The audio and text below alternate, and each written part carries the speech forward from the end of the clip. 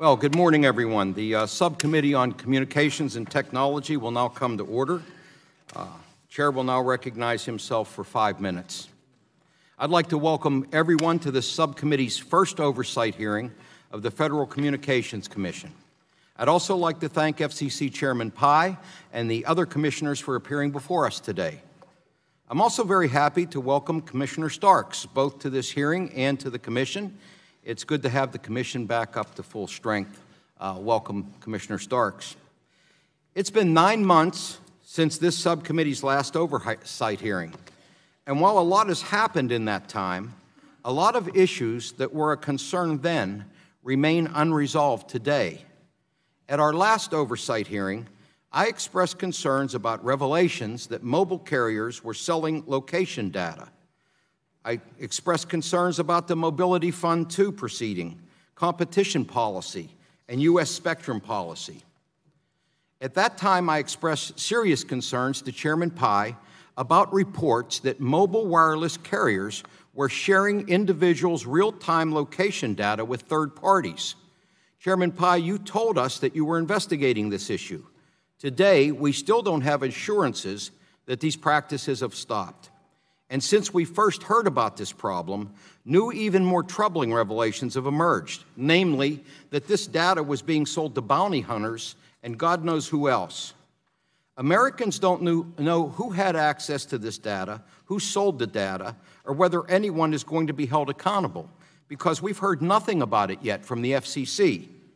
At this juncture, neither Congress nor the American people understand the scope of what happened, and no one has been held accountable for this reckless and illegal practice. The situation as it stands is unacceptable, and as has been the lack of communication to this committee and the American people about this situation. We need answers. 9 months ago, I also expressed concerns about Mobility Fund II proceeding. In a way, I'm happy that the Commission has acknowledged that the process and the data in this proceeding were deeply flawed. However, rural communities around the country remain unserved, and these funds remain unobligated. All we have heard from the Commission is that you're investigating this issue, too. It's my understanding that the Commission has not requested new coverage data from carriers to correct its flawed maps. I don't know why you've waited so long to act to fix this problem, and today we sit here without a resolution in sight.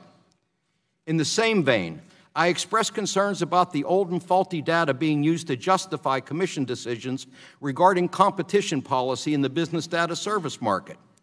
Today, the Commission is considering using data we all agree to be faulty and misleading, as well as data collected years ago that is long past stale in a forbearance proceeding by U.S. Telecom. The Commission needs to clean up and update its data before it makes decisions that could seriously hamper the deployment of new fiber, limit consumer choice, and negatively affect government agencies that still rely on legacy infrastructure for national security and public safety notices. And as we look to the future of 5G and the need for more mid-band, much thought is being given to the C-band.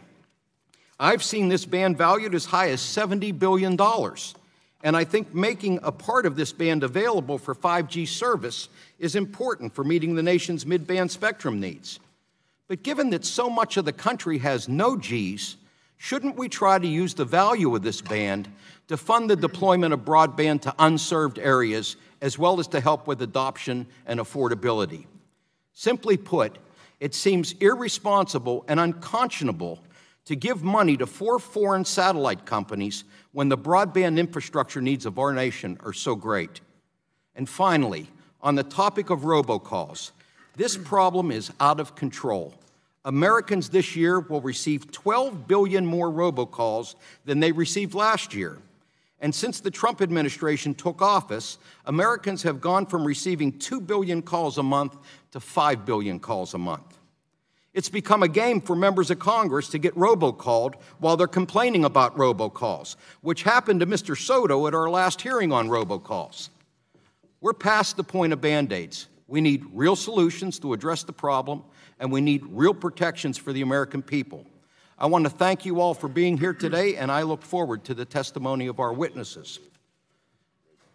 And now the chair will recognize Mr. Latta, ranking member of the subcommittee, for 5 minutes for his opening statement. Well, I thank my friend, the chair of the subcommittee, and thanks very much for having this hearing this morning. And also welcome to the commissioners who are here to discuss a variety of issues, including infrastructure, spectrum, rural broadband, and robocalls. I think it's safe to say there is more agreement on the issues I just mentioned than disagreement. We can all agree on the importance of bringing the benefits of broadband to all Americans, especially rural Americans. But despite the work from this committee and the FCC, we still have members on both sides of the aisle whose constituents lack broadband. Earlier this year, I was fortunate to have two of the FCC commissioners join me in my district to see firsthand the connectivity my constituents enjoy and the additional connectivity they so desperately need. Commissioner Carr joined me for a visit, and the one-stop turned to a five-stop day when we visited a local hospital, when we talked about telehealth. We went out to a local WISP, and the commissioner was up on top of the elevator. We'll mention he was up on top. The rest of us were taking great pictures of him up there. But he also visited one of our sheriffs and talking about 911. He was out to talk about what was happening with one of our local TV stations, public, WBGU, and questions about repack, and then joined us at a farm when we were talking about agriculture and what we need to do with broadband there. And we appreciated that. And also we had Commissioner Carr join us 2 days later in the district in Defiance, Ohio, where he met with internet service providers across my district to discuss broadband access and the availability in Northwest and West Central Ohio. And I want to thank both commissioners for joining us that day and that week. Being able to go out into the community and experience broadband connectivity or lack thereof is an incredibly useful tool to know where we need to target the precious federal funding to support additional broadband development. To help further inform the FCC's ability to tell where broadband is, and more importantly, where it isn't, I introduced legislation last week with my good friend, the gentleman from Vermont, that would require the FCC to establish a challenge process to verify fixed and mobile broadband service coverage data. Local officials in my district have conducted their own broadband studies to evaluate their residents' broadband needs and prove that there are holes in the FCC maps.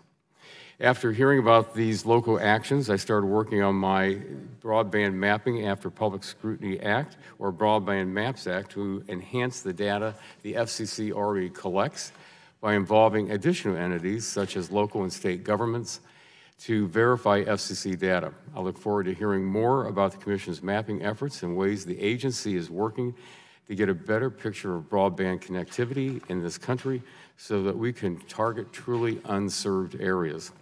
I also look forward to hearing about the FCC's plans to continue making more spectrum available at 5G. As I have learned, 5G requires a variety of spectrum inputs, low band, mid band, high band, as well as unlicensed. This is because each part of the band has different characteristics, and all types are needed to build a robust 5G network capable of serving this country, including rural America. The FCC cleared a huge swath of mid-band spectrum in the incentive auction, and carriers are now deploying innovative broadband offerings on that spectrum. The Commission has also successfully auctioned off spectrum in the high band and is actively working to make more spectrum available in the low band and unlicensed spaces. Another issue with broad bipartisan support is the need to scourge of illegal robocalls. They're not wanted, they're tricking people into scams, and it's costing Americans billions of dollars. It's one of the biggest issues I hear when I'm out in the district, and it's affecting everyone. At our hearings on this topic last month, it became clear my district is not unique with these concerns. We must and will do everything in our power to stop the annoying and illegal robocalls while protecting the technology for the life-saving pro-consumer services people use and need. I'm encouraged by the work of industry to protect consumers from unwanted robocalls by developing a set of procedures to authenticate caller ID information associated with telephone calls to combat unlawful caller ID spoofing. I also appreciate the FCC's work in holding industry accountable for delivering that system to the public as early as the end of this year. I'm optimistic that this will curb some of the illegal, unwanted robocalls, but as technology continues to evolve, so do the tactics that bad actors use to illegally spoof numbers and make fraudulent calls. For this reason, I introduced with my friend, the chairman of our subcommittee, the Support Tools to Obliterate Pesky Robocalls Act, or Stop Robocalls Act. Our bill would give the FCC additional tools in its robocall toolbox to go after those bad actors. Specifically, the Stop Robocalls Act would help the FCC identify these scammers and empower consumers with robocall blocking technology. I look forward to hearing from our witnesses today, and I thank the chairman again for calling this hearing, and I yield back. Gentleman yields back. Chair now recognizes Mr. Pallone, chairman of the full committee, for 5 minutes for an opening statement. Thank you, Chairman Doyle. The American people look to the FCC to ensure that they can reliably make phone calls, send text messages, watch TV, and access the Internet at reasonable rates. They rely on these technologies to check in with loved ones, call for help, operate their businesses, get info during disasters, and engage with people across the globe. To properly fulfill this duty, it has always been my belief that the FCC must put consumers first. But over the last 2 years, this FCC has too often turned its back on the public, putting the big corporate interests first instead. This FCC has heartlessly and needlessly proposed drastic cuts to the Lifeline program. This critical subsidy program for telephone and Internet access is oftentimes the only way that low-income Americans can keep in touch with friends or family, explore job options, or make medical appointments. And then it slashed media ownership rules to allow the biggest media companies to grow even larger, controlling more and more of the news and entertainment that reach Americans and making it more difficult for underrepresented populations, such as minorities and women, to own or manage media companies. The FCC has repeatedly deferred to companies on voluntary measures to correct major consumer problems like robocalls or widespread communication failures after disasters like Hurricanes Maria and Michael.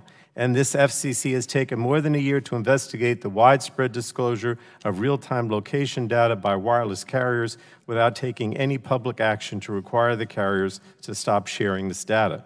So putting aside bad policy, the FCC has also been derelict in its duty. In the first 2 years of the Trump presidency, we've seen this agency abdicate many of its important roles. For example, the Commission has, for the most part, made itself irrelevant when it comes to protecting Americans' access to the dominant communications technology of our time, and that is the Internet.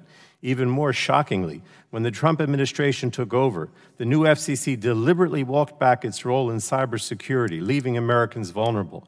I'm hopeful things will change, but I fear even if they do, we're starting from behind because of the decisions this Commission has already made. And finally, while it touts transparency and the importance of facts, this Commission, much like the Trump administration, has misled the public and hid some of its actions from public view. For example, the Commission recently claimed victory over the digital divide, only for us to later learn that the Commission was relying on seriously flawed data. According to reports, the chairman voted to release the congressionally mandated broadband report, knowing that the data in the draft was inaccurate. Despite what the president thinks, the truth, in fact, matters. Nevertheless, the chairman recently touted a new $20 billion infrastructure program, only for us to learn afterwards that it was being funded with repurposed money from the Universal Service Fund.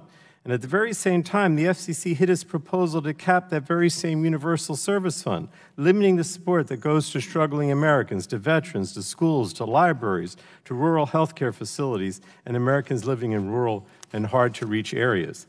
Americans don't need repurposed funds, and they don't need gimmicks. People all over this country are looking for a real infrastructure plan that invests in our future and strengthens our economy. And that's why we're introducing comprehensive infrastructure package today, the Lift America Act, that includes $40 billion of broadband infrastructure funding for unserved and underserved areas, $12 billion for the next generation 911, and $5 billion for financing new infrastructure projects. The American people deserve better than what this agency has given them. They deserve an FCC that acts in their best interests and not on behalf of the entities it's supposed to be overseeing. Now, oversight is critical to getting the FCC back on the right track, and I appreciate the members of the Commission coming before us today. I have faith in the FCC as an institution, and I do have faith in the exemplary career public servants that work there. I have a minute yet left, Mr. Speaker. I'd like to yield back to a minute to Ms. Matsui. Thank you, Chairman Pallone. As co-chair of the Spectrum Caucus, I remain focused on ensuring our spectrum resources are allocated effectively, equitably, and rapidly. The C-band has been one of the most complex and high-stakes proceedings in front of the Commission and Congress. That is why I plan to release legislation called the WIN 5G Act to propose a compromise, consensus-based approach to rapidly reallocate this spectrum in a manner that addresses many of the concerns raised on the Commission's record. I thank the wireless, cable, and rural stakeholders preparing to support this effort. Fundamentally, a quick, equitable, and consensus-based transition process is the only way to avoid this proceeding being slowed down or tied up in court. And I want to be clear that this chamber is not willing to accept an undesirable result. I look forward to working with all of you and all the interested parties to ensure the spectrum necessary for the United States to win the race to 5G is allocated rapidly. Thank you, and I yield back. Gentleman yields back. Chair now recognizes the ranking member of the full committee, Mr. Walden, for 5 minutes for an opening statement. Good morning, Mr. Chairman. Thanks for having this hearing. I want to welcome all the commissioners, and Chairman Pai, we're glad to have you all back. And Mr. Starks, welcome aboard. We're glad to have you here. Buckle in. It's going to be a lot of fun. So we're glad to have you here. And I know there's a lot of work being done, and Chairman Pai, I appreciate your leadership and that of the other commissioners. I think we all have agreement. We need to build out more broadband to more places in America, period, hard stop. We should be all for that. The last Congress, we worked together in a bipartisan way to get that done, and there's more work to be done. We passed the Ray Bombs Act to reauthorize the FCC for the first time in, I don't know, 20, 30 years. We gave you some new authority, and we gave you new authority to go after robocallers, which I believe you are on the process of doing. Not as fast as some would like, including probably everybody in the room and you, but you're headed there, and I think that's really important. And we're wrestling with legislation here. We haven't moved anything yet, but clearly we have ideas on this committee about what else we need to do to stop these unwanted, not only nuisance, but perhaps very risky robocallers that interfere, as we heard from testimony, at cancer centers in America, spoofing that they're actually making calls from there. We all need to be together on this and pulling the same direction to put a stop to bad behavior. And I know in some of the meetings I've had with some of the carriers, they're willing to lean in full force.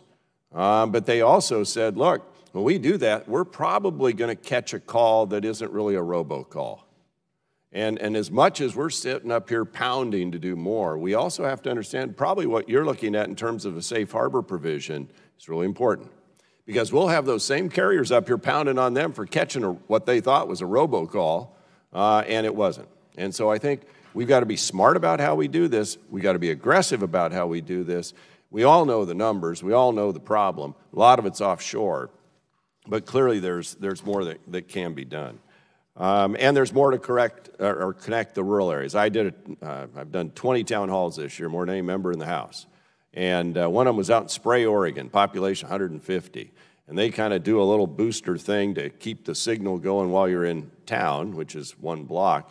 But the educators there said, but when we get away from that, kids don't have connection when they go home. And I know that's been a huge issue for Commissioner Rosenworcel and all of us. I think, how do we do this? And I know there are funds that have been released. Satellite carriers say we can go into these remote areas. This county, by the way, has one person for every 9 miles of power line. So this is remote. You've been out there, others have been out there. And so we got to look at alternative platforms that work to get in there. As we honor today police officers Memorial Day and the 106 officers who lost their lives, we have to remember we've got FirstNet building out. We've got the issue that some of you have raised with diversion of 911 fees. We've got the whole T-band issue as well. And Commissioner O'Reilly, I think you point out in your testimony, the diversion rate in one state is 90%.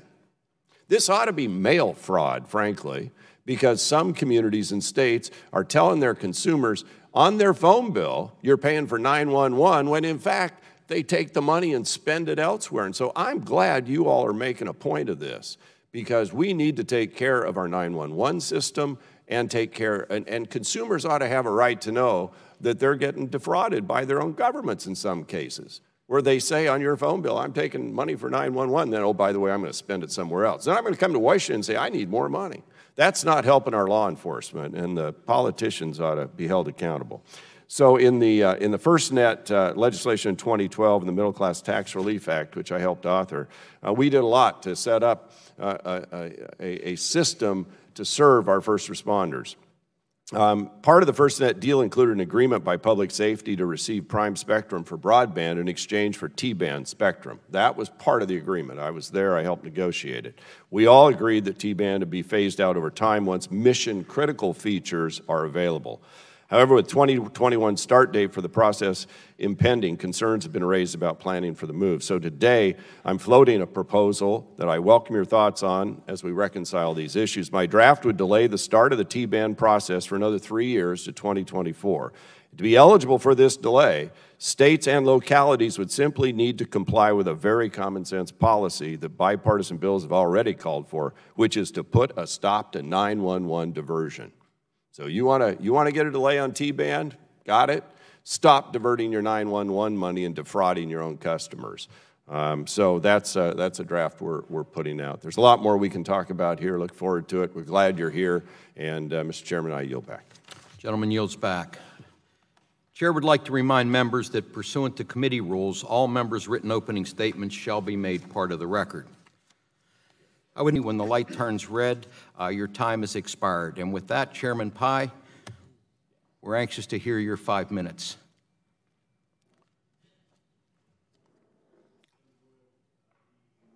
Is your microphone on?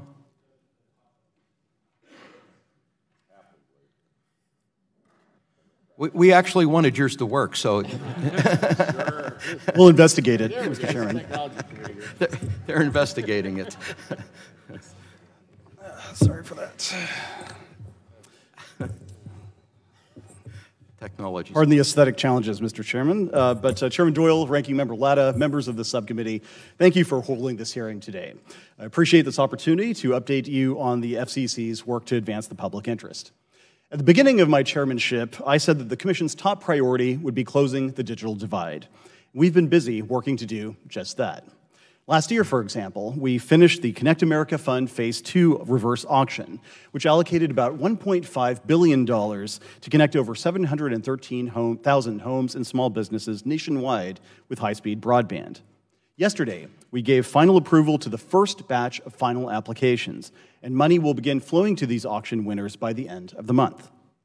Moreover, last December, we implemented reforms to the FCC's Alternative Connect America Cost Model, or ACAM, that will fund broadband deployment to an additional 106,000 rural homes and small businesses.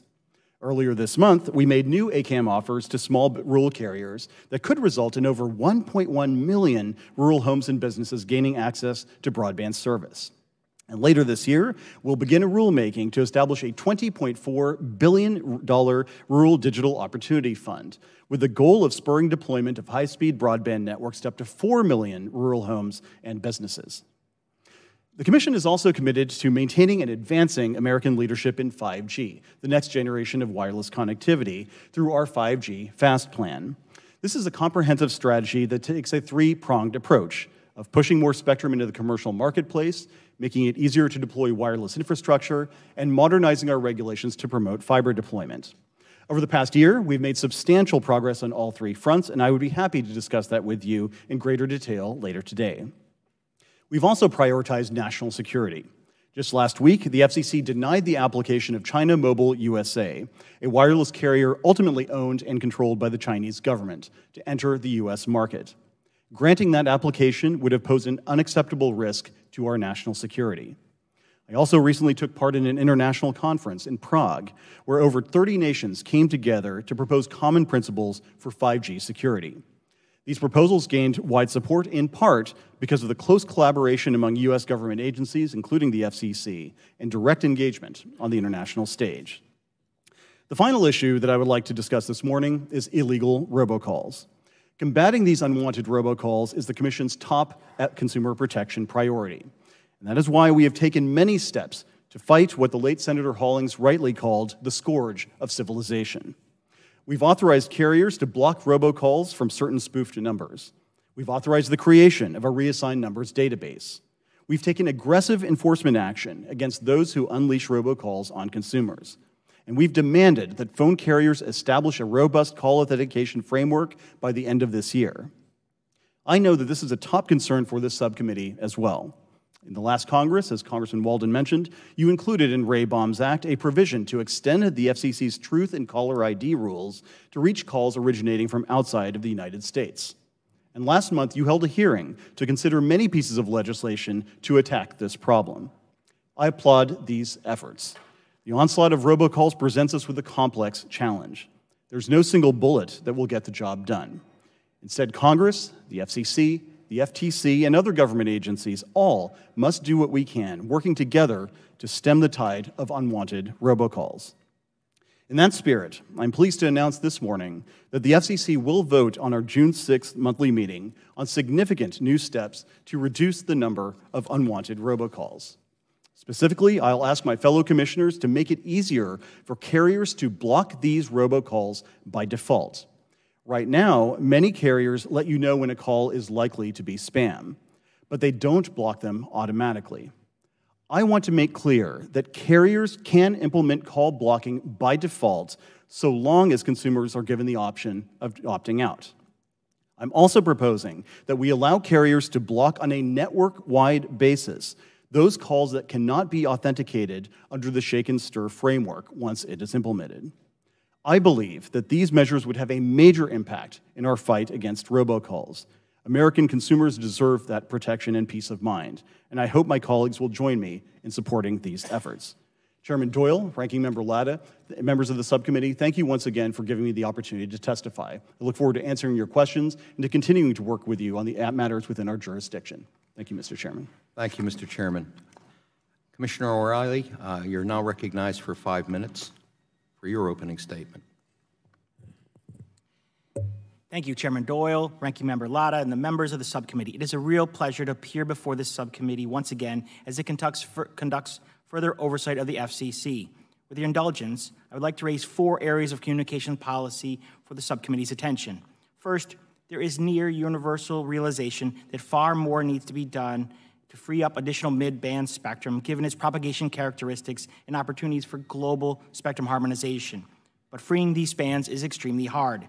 Considering what the chairman has put forth and in motion, the Commission must redouble its efforts to reallocate additional mid-band frequencies for next-generation licensed services. Part of this must be reallocating a portion of the 3.7 to 4.2 gigahertz band, or the C-band. One of my foremost concerns is to ensure that the mechanism selected allows for the quickest possible process. And I remain hopeful that the satellite incumbents will be willing to part with closer to 300 megahertz of spectrum. Separately, there needs to be a greater effort to identify more federal agency holdings in the midbands for commercial use, including reallocating the 3.45 to 3.55 gigahertz band and conducting feasibility studies to determine the extent of the commercial offerings that can be done in 3.1 to 3.45 gigahertz. Moreover, the Commission must take action on freeing more unlicensed spectrum, particularly in the 5.9 and 6 gigahertz bands. Second, while broadband availability is improved over the years, many unserved areas remain, and we must continue our efforts to expand access in an efficient and timely manner. That is why I've spent so much time over the years promoting better incentives and greater efficiency within our Universal Service Fund programs. At the same time, I worry that the well-intentioned desire of Congress or selected agencies to expand broadband infrastructure will lead to unexpected wasteful or duplicative spending and adverse consequences for consumers. Well, I would humbly suggest that the committee consider the FCC's Universal Service Fund as a primary means to distribute new funding. It is my foremost concern that any funding go to unserved areas rather than areas where broadband service already exists.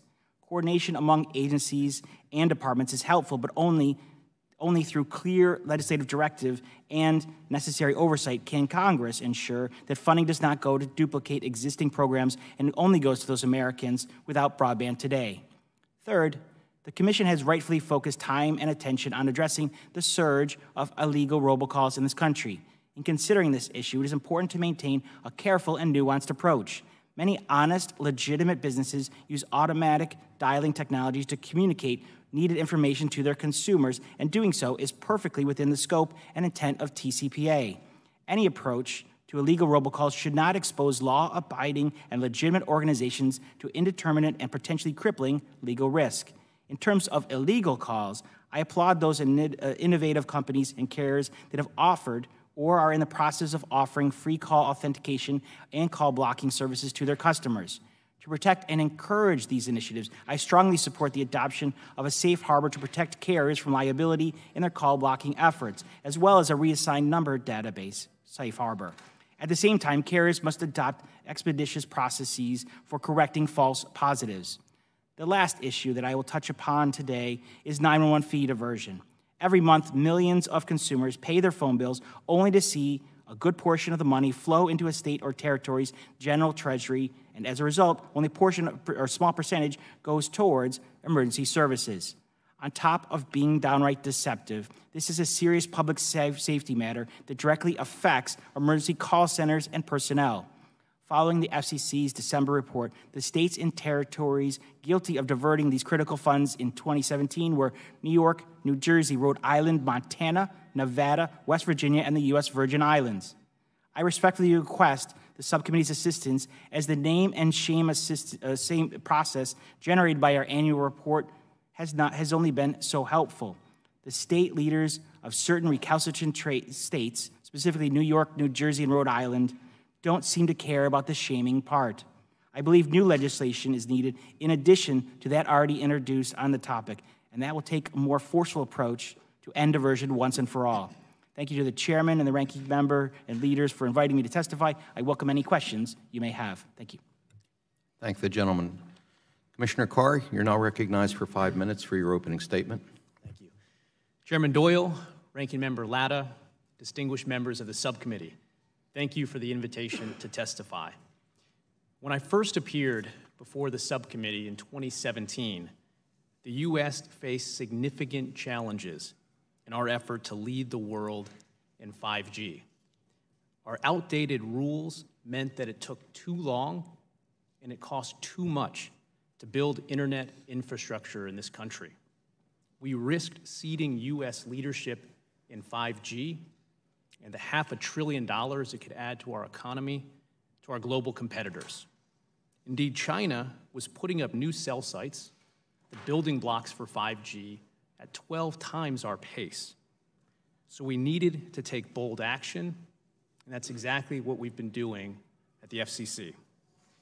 For one, we updated the federal rules that apply to the construction of small cells. These are the backpack-size antennas needed for next-generation connectivity.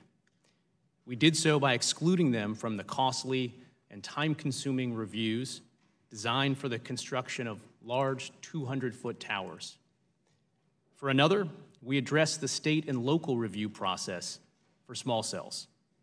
We did so by building on the common-sense reforms already enacted by elected officials in their own communities, reforms that provide clarity on fees and ensure timely decisions. These and other FCC reforms are already delivering results. Internet speeds in the U.S. are up nearly 40%. Americans saw more fiber broadband built to their homes last year than ever before. The number of small cells put up in this country increased from 13,000 in 2017 to more than 60,000 in 2018. Investment in broadband networks is back on the rise, and the U.S. now has the world's largest 5G deployment, with 92 builds expected by year's end, and China has announced plans for 0. There's much more to do, but we're heading in the right direction. The FCC's policies are working.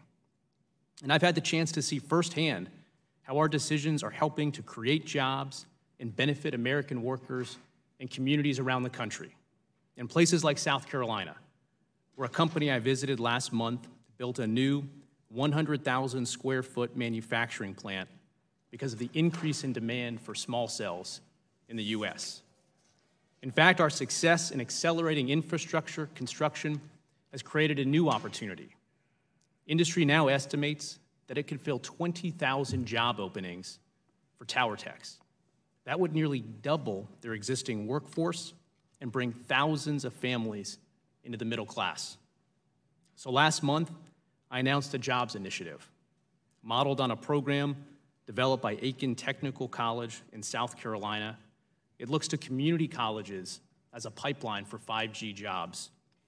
In 12 weeks, someone with virtually no training can learn the technical and physical skills needed to land a good-paying job in the tower industry. And I'm working to expand this program to community colleges around the country. While we know that broadband can create jobs, it can also help save lives. I saw this in Ohio with Ranking Member Latta at ProMedica Hospital. The head of neurology, Dr. Mohammed Juma, told us that every second matters in treating stroke patients. And Dr. Juma showed us how we can now use a video app right on his smartphone to quickly see and treat stroke victims from almost anywhere. It's saving precious minutes and changing outcomes. I think the FCC should support this new trend in telehealth with remote patient monitoring and mobile health apps that can be accessed right on your phone. High-quality care can now be delivered to patients wherever they are. That's why I've led the FCC's effort to stand up a new Connected Care pilot program. It would provide up to $100 million so that low-income patients can benefit from this new trend. It would make a real difference in driving down costs and delivering quality care. My goal is to move that proceeding forward in the coming months, and I look forward to working with all stakeholders to stand it up. In closing, I want to thank you again, Chairman Doyle, Ranking Member Latta, members of the subcommittee, for the chance to testify. I look forward to your questions. Thank you, Commissioner. Chair now recognizes Commissioner Rosenworcel for 5 minutes for her opening statement.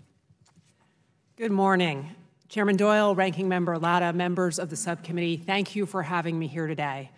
I'm going to start with a story. So picture Northeast Arkansas. This is a region known as the Upper Delta.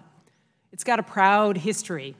It's where Johnny Cash spent his childhood years and where Ernest Hemingway penned A Farewell to Arms in a barn. Its fields are known the world round for the rice they produce, but this region is also on the bleeding edge of an ugly trend, increasing maternal mortality. You see, the United States is the only industrialized country with a growing rate of maternal mortality. And the data show that it hits women of color and women in rural areas particularly hard. So the week before last, I was in Little Rock, and I spent time with a team from the University of Arkansas who decided that in the Upper Delta, it was time to do something about pregnancy-related deaths. They described a patient in the region. She was diagnosed with preeclampsia, and that's a hypertensive disorder that is a leading cause of maternal mortality.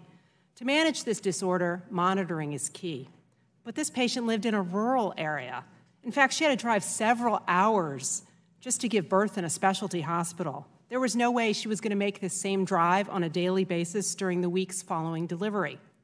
So this team at the medical center, they got creative. They sent her home with a blood pressure cuff, a special digital scale, and a pulse oximeter to measure the levels of oxygen in her blood. They told her, connect all of these devices to a wireless gateway and transmit daily readings back to her healthcare providers. This was great, except for one small detail. The patient had no wireless service at home. As she described it, she lived in a dead zone. So every day after performing these rituals, she climbed into her truck, drove up to the top of a hill a mile away, where she was actually able to pick up a wireless signal, and then she sent this data along. I cannot stop thinking about this story. It demonstrates so clearly the wonder of modern communications, but it also reminds us that there are too many people in too many places in this country struggling to connect. And during the past 2 years, I believe the FCC has done too little to address these problems. That's because too often this agency has acted at the behest of the largest corporate forces that surround us, shortchanging the American public. For starters, we do not know with certainty where broadband and wireless service is throughout the country. Our broadband maps are a mess. One cabinet official recently called them fake news. The FCC distributes billions of dollars each year to help build broadband, but it is wasteful and irresponsible for the agency to do so without having an accurate picture of where service is and is not in every community in this country. On top of that, we have done too little to fix robocalls. Here are the numbers you need to know. At the start of this administration, consumers got 2 billion robocalls a month. That number is now above 5 billion. That's insane. For too long, the FCC has been holding summits and holding workshops and not holding bad actors accountable. I'm pleased to see that the chairman has now distributed a new set of policies for us to take a look at, but I sincerely hope it is not too little too late. Perhaps, however, the agency is best known for its misguided effort to roll back net neutrality. As a result of this decision, your broadband provider now has the right to block websites and censor online content. That doesn't sound good to me, and it doesn't sound good to the American public either, 86% of whom support net neutrality. Should we have a court remand, I sincerely hope we take a cue from your Save the Internet Act and decide to change course. Finally, public safety is paramount, but this agency has been totally silent when it comes to press reports that reveal that for a few $100s, shady middlemen can tell you your location within a few hundred meters based on your wireless data. I don't recall consenting to this surveillance when I signed up for wireless service, and I bet neither do you. We need to be upfront with the American people about just what's happening. But while we've been silent, I decided to do something.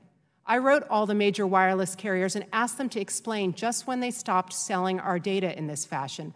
I also asked them to share with us what they are doing with the data that's already been sold or shared. I expect those letters to be responded to today, and I'd be happy to share them with this committee. In closing, I believe communications policy can create opportunity and help solve problems, including maternal mortality. But the way to do this is for the FCC to change course and put the public first. Thank you. I look forward to answering any questions you may have. Thank you, Commissioner. Chair now recognizes Commissioner Starks for 5 minutes for his opening statement. Good morning, Chairman Doyle, Ranking Member Latta, and members of this subcommittee. It's a privilege to appear before you here for the first time today. The future is already here. It's just not evenly distributed. Wise words and ones that excellently frame the state of our digital divide. I was sworn in as a commissioner about 100 days ago, and I'm very excited about the development and deployment of 5G and fiber networks that will offer lightning-fast speeds and more. These networks will further open the floodgates of innovation and turn today's cutting-edge technology into tomorrow's everyday tools. But that future has not yet come to over 24 million Americans without access to affordable, high-speed broadband. And while I'm committed to winning the race to 5G, I'm equally committed to the far too many communities that have no G. There cannot be two Americas, one where those with much get even more, and another for those who are left behind. Whenever I step outside of Washington, people tell me how broadband impacts their lives. And a couple of months ago, I met with folks in Blue Springs, Missouri, including Chris Chin, who's the Director of Agriculture for the state. She told me how Missouri ranks 41st in terms of internet access, and how farmers in their state, including her own family feed mill and hog farms, struggle to upload their livestock and crop data to the cloud to help them manage their farms. But she spoke even more passionately about how difficult it is to convince the next generation to stay in a community that lacks high-speed internet. And I know a lot of rural communities share that fear. The problem of broadband access isn't limited only to rural America, though, and an internet inequality exists even in well-connected urban areas where, unfortunately, your access to quality broadband too often depends on your economic status. And that's why the Lifeline program is so critical. It offers a no-frills phone and internet service so that folks can stay connected. But rather than recognize and fully address the affordability problem that I think is critical, this commission has proposed drastic changes to the Lifeline program that would undermine this program. The fundamental question is, does this FCC know who has broadband and who doesn't? Unfortunately, this commission has fallen down on this issue, I believe, beginning with our data. Just 2 weeks ago, the commission admitted that its draft broadband deployment report relied in part on data from a new provider that had inflated its coverage by nearly 62 million persons. And the error was caught not by the FCC, but by a diligent public interest group. We need to take a hard look at ourselves when the FCC's data management practices miss a brand new entrant that claims to cover a whopping 20% of Americans. The stakes get higher. We manage billions of dollars that provide targeted funding, but we don't know the right places to send that money. Mobility Fund Phase 2, one of our most important initiatives to expand rural mobile broadband coverage, was suspended indefinitely in December to investigate yet another set of data problems. We can't have good money chasing bad data. These communities can't keep waiting, and they shouldn't have to. Once we get folks online, though, our job doesn't stop there. Over the last year, news reports have exposed schemes that exploited wireless carriers' customer data systems that allowed bad actors to pay to track anyone in real time with only their victim's phone number and a couple $100s. We've heard stories about women being tracked by former partners that appear to be exploiting this vulnerability. And as a former federal prosecutor, I've personally petitioned the court for restraining orders to protect survivors of domestic abuse, and I'm shocked to think that an abuser could illegally track a survivor's phone to a safe house or a shelter. After writing about this issue in the New York Times, I've heard from many members of the public who share my sense of outrage, and I understand that at least one class action is in the offering. But more than 1 year into the FCC's investigation, we still have not heard a resolution. And security problems aren't limited to our phones. The entire telecommunications network is equally at stake. Our networks have serious vulnerabilities that bad actors can impersonate other folks, obtain access to sensitive communications, and even cause our networks to crash. The situation could not be more urgent. With 5G, our networks will connect to our utilities, healthcare, financial, and transportation system. We need to take our statutory responsibility seriously and ensure that all of our communication systems have the best possible protections. Finally, I'd very much like to thank this subcommittee for its hard work in passing legislation regarding net neutrality. Millions of Americans have spoken with the same voice that they want the internet to remain open and unfettered, and the Save the Internet Act has given action to that voice. I will continue to also be a champion for this issue. There's a lot of work to do. I look forward to working with my colleagues to address these challenges and many more. Thank you for having me here today, and I look forward to your questions. Thank you, Commissioner. So we've concluded our opening statements. We will now move to member questions. Each member will have 5 minutes to ask questions of our witnesses. I will start by recognizing myself for 5 minutes. Chairman Pai, I have a number of questions I'd like to ask you that I need to get through that just require yes or no answers, so I would appreciate you answering yes or no. Regarding mobile carriers sharing their customers' location data, can you tell us yes or no, has this practice stopped? Chairman Doyle, appreciate the question. I cannot comment on a pending law enforcement investigation. Can you tell us, since the statute of limitations for these violations is only 1 year, and a year has already passed since we first learned about these violations, has the FCC put in place any tolling agreements with any mobile carrier to ensure that they can be held accountable for these illegal practices?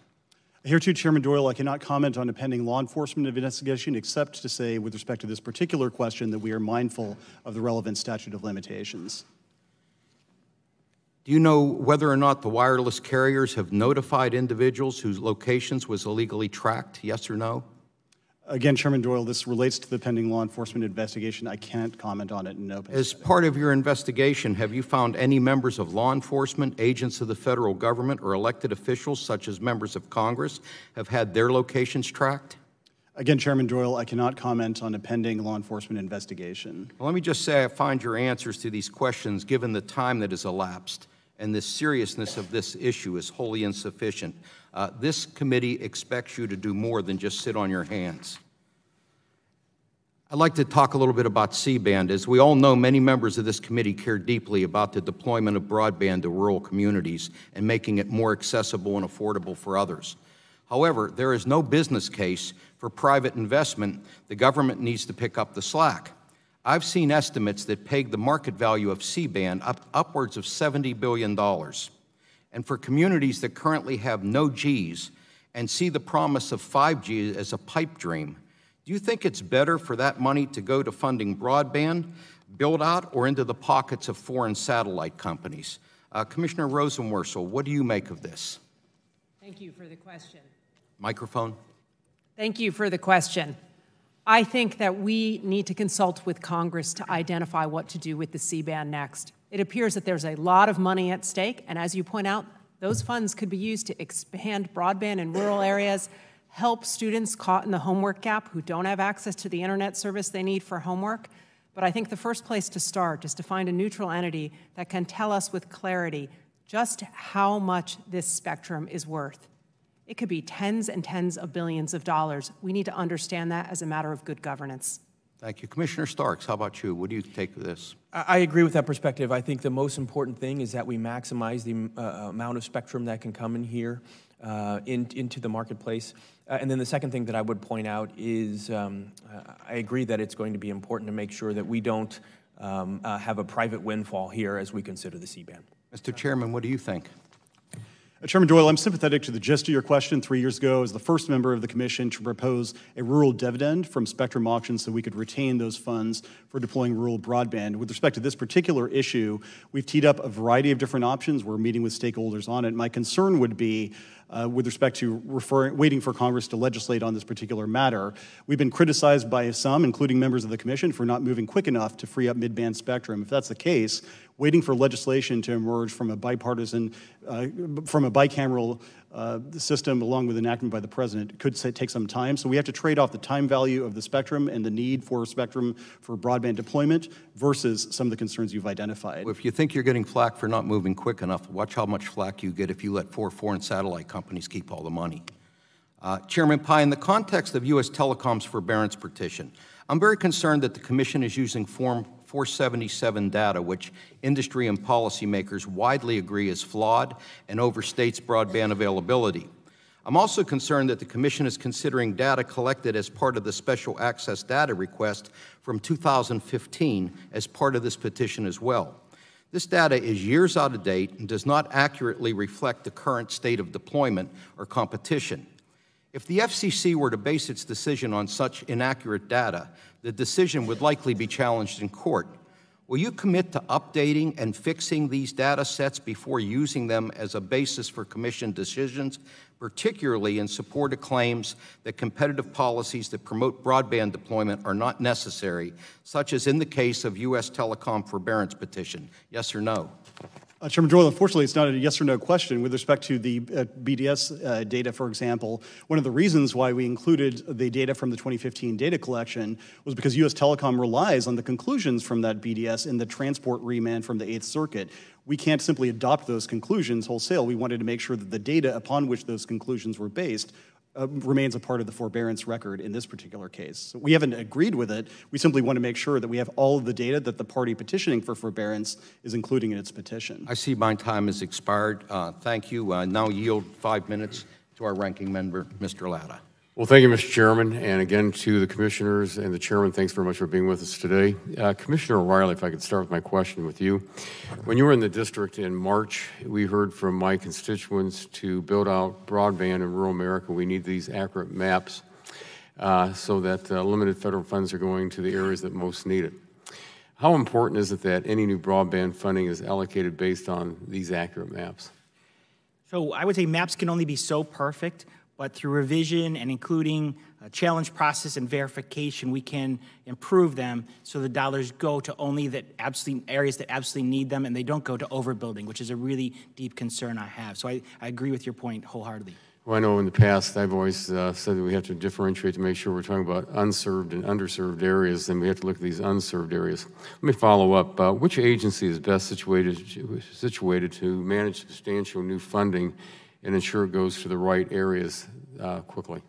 I hate to say I'm biased here. I believe the FCC program is the most efficient program. It's not by any means perfect. It has its own flaws, and we do improve it. The chairman's done great work in the last couple of years, things I've been working on for almost a decade in terms of reverse auctions. We've really improved our process. I look at other agencies and what they've done in the past and what they currently do, and I see tremendous flaws. And I would recommend to and humbly suggest to the subcommittee you consider the FCC if additional dollars are made from the Congress. Thank you.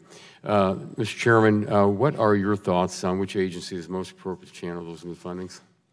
Thank you for the question to Ranking Member Latta. Unsurprisingly, I share my colleagues' enthusiasm for the FCC as the repository for the additional funding. And part of the reason why is he established is that we now have a reverse auction mechanism along with accountability in terms of the distribution of that funding resulting in broadband deployment. And with respect to the reverse auction in particular, I mean, I cannot understate how important that mechanism is for distributing funding efficiently. If you talk to electric utilities, tribal carriers, cable companies, satellite companies, and others, now they have a chance to compete for that funding, which makes sure that the scarce taxpayer dollars are stretched as far as possible in as efficient a way as possible. Thank you. Let me follow up, Chairman Pai. Last month, I introduced the Stop Robocalls Act to give the FCC additional tools to go after these bad actors. One of the things that the Stop Robocalls Act would do is make it easier for consumers to access technology that blocks illegal robocalls by allowing carriers to offer it for free on an opt-out basis. Chairman Pai, again, I appreciate your announcement this morning that you are adding the opt-out concept in my Stop Robocalls Act to your June meeting. I will continue to work on this with the chairman of this subcommittee so it becomes law. And would you commit to working with Congress to ensure that consumers can have access to illegal robocall blocking technology? Yes, sir. Thank you. Chairman Pai, we've also heard criticism that the Commission is not moving quickly enough to make low and mid-band spectrum available, which is vitally important to U.S. leadership on 5G. Would you share what you are doing on spectrum as part of the 5G FAST plan? I appreciate the question, Congressman. We've obviously been very active with respect to millimeter wave. We were in the middle of a 24 gigahertz auction. We just finished a 28 gigahertz auction. We have upper 37, 39, 47 scheduled for later this year. With respect to midband in particular, we have a lot on the table with respect to white spaces in the 2.5 gigahertz band. We have an ongoing dialogue with the Department of Commerce on the 3.1 and 3.55 band. We've got the 3.5 band itself, which Commissioner O'Reilly led the effort on, where we expect commercial deployment soon and an auction next year. 3.7 band, which the chairman has mentioned, which would be potentially 200 to 500 megahertz. We also have an outstanding proceeding on the 4.9 gigahertz band, the 5.9 gigahertz band, and in particular the 6 gigahertz band, which is something that a lot of wireless innovators have thought of. This would be potentially 1,200 megahertz for unlicensed spectrum, so turbocharging Wi-Fi, allowing consumers on an unlicensed basis to take advantage of some of the innovation that has now become common in their lives. So we have a lot on the table, many thousands of megahertz, and we look forward to working with you and the members of the subcommittee to make it a reality. Well, thank you very much. And if I could, in my last 40 seconds, Commissioner Carr, you know, you spent a day out in my district, and maybe you could just give me a quick takeaway of what you saw out there in your 5 visits across the Northwest, West Central Ohio. Thank you, Congressman. We had a great visit to your district. I think what we saw there was both sides of the digital divide. We saw communities that right now have high-tech, next-generation connectivity, including at ProMedica Hospital, where it's helping to change lives for stroke patients.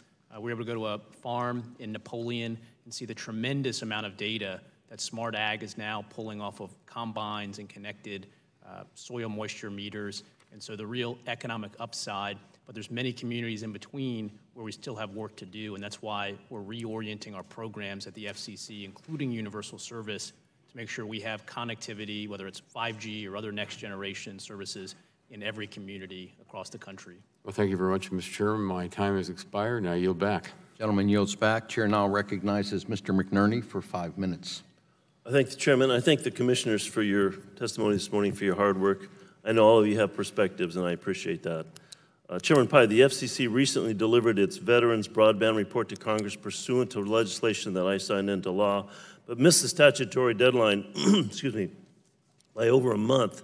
While the report did acknowledge that 1.3 million veterans participate in the Lifeline program, it failed to mention that your proposal to reduce the program by over 70% would have harmful effects on these veterans. I'm concerned that your proposal would have harmful impacts on veterans and millions of Americans, including 56,000 households in my district. There's been almost no support on the record for this proposal, even though proceeding was started in 2017. Chairman Pai, please answer yes or no. Will you put this proposal to rest and end the proceeding? Congressman, the proceeding is still ongoing. We haven't made any final determinations yet. Will you put this to rest? There's almost no support in the record for this. Again, Congressman, it's still an ongoing proceeding. I can't forecast where the commission is going to end up. Commissioner Rosenworcel, where do you think about this? There are people across this country that rely on Lifeline to stay connected. They've relied on this program since 1985 when it was first put in place to make sure everyone could connect to healthcare, to education, and jobs. We are going to cut off veterans, elderly, people recovering in Puerto Rico, and so many other places if we cut this program as the chairman has proposed. It's time for us to end this proceeding and end this effort. Mr. Chairman, I have a letter. I'd like to submit a letter for the record on this issue from the Leadership Conference. Without objection, so ordered. I'm deeply concerned about President Trump's repeated attacks on journalists and broadcasters. Here's a tweet from the president on April 5th stating that the press is truly the enemy of the people. This is from the President of the United States. The president has gone on to threaten the license of broadcasters who have reported news that he doesn't like. That's one of a rhetoric of a dictator and beneath the dignity of the office of our president.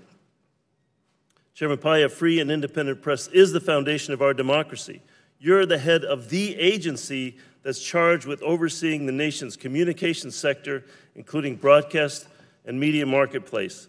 Starting with you, Chairman Pai, and then all commissioners, do you agree with the statement that the press is truly the enemy of the people? Please answer with a yes or no. Congressman, that is not language that I would or have used. No. No, Congressman, I think I've repeatedly made my views clear on the First Amendment. Thank you. Absolutely not. I agree this is an easy choice. Absolutely not. Thank you.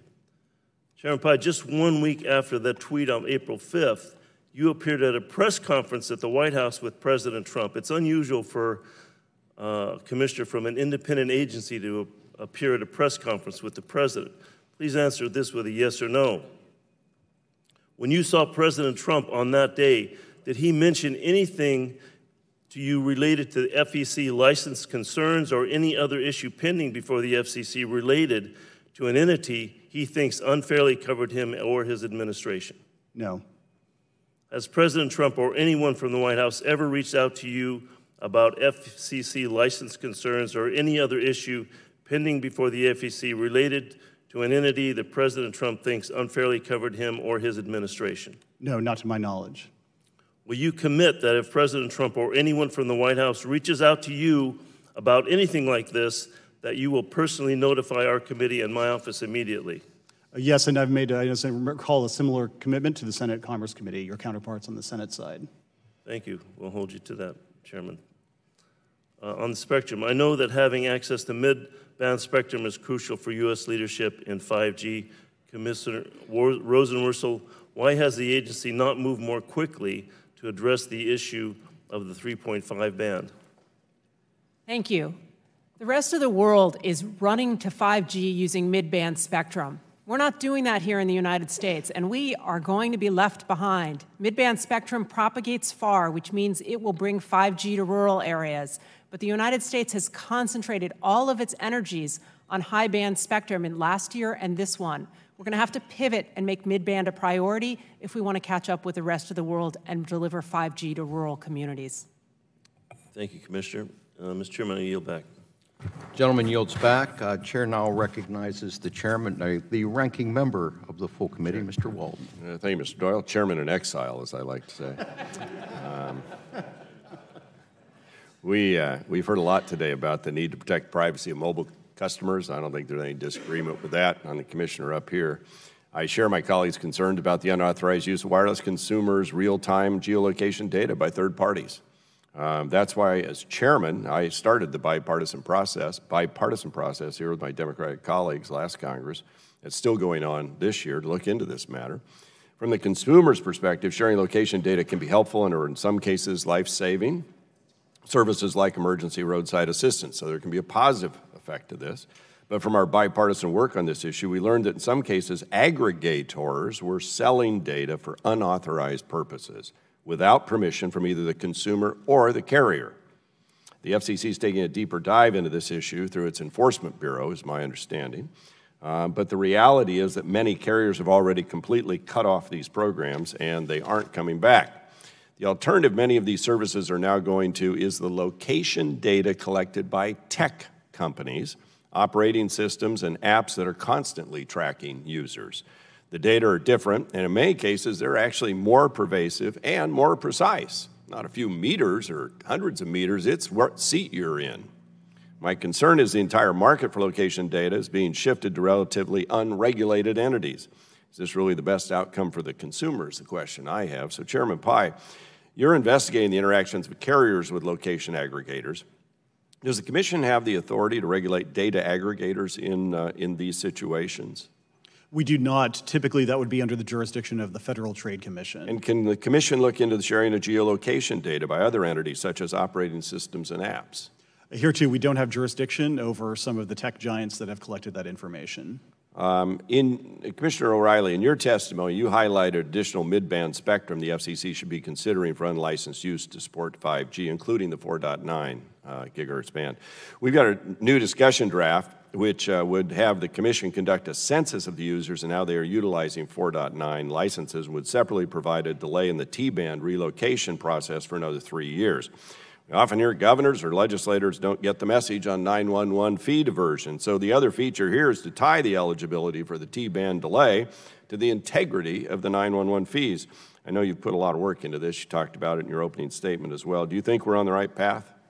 Well, sitting here, I'm really intrigued by your idea. There haven't been a lot of new ideas on how to address those recalcitrant states, New York, New Jersey, and Rhode Island. Rhode Island especially. So I'm really intrigued by this and maybe what the kick that is needed.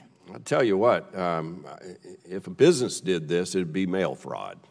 And government's a business too, and they ought to be held accountable, but I think it's actually worse than the fraud that's being committed because they're denying ratepayers the service they're promising them. And you all ought to be united in this cause. Does anybody disagree with what we're trying to do here?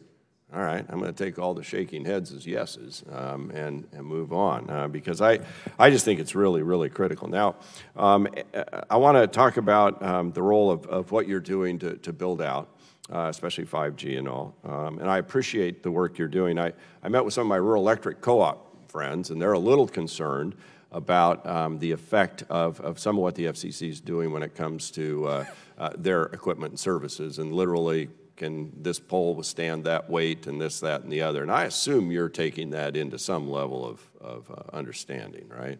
Yes, Congressman, and additionally, we've reached out in particular to those utilities to participate in those reverse auctions I described. All right, perfect. I want to go to this mapping issue. There's no disagreement. The maps that are used stink.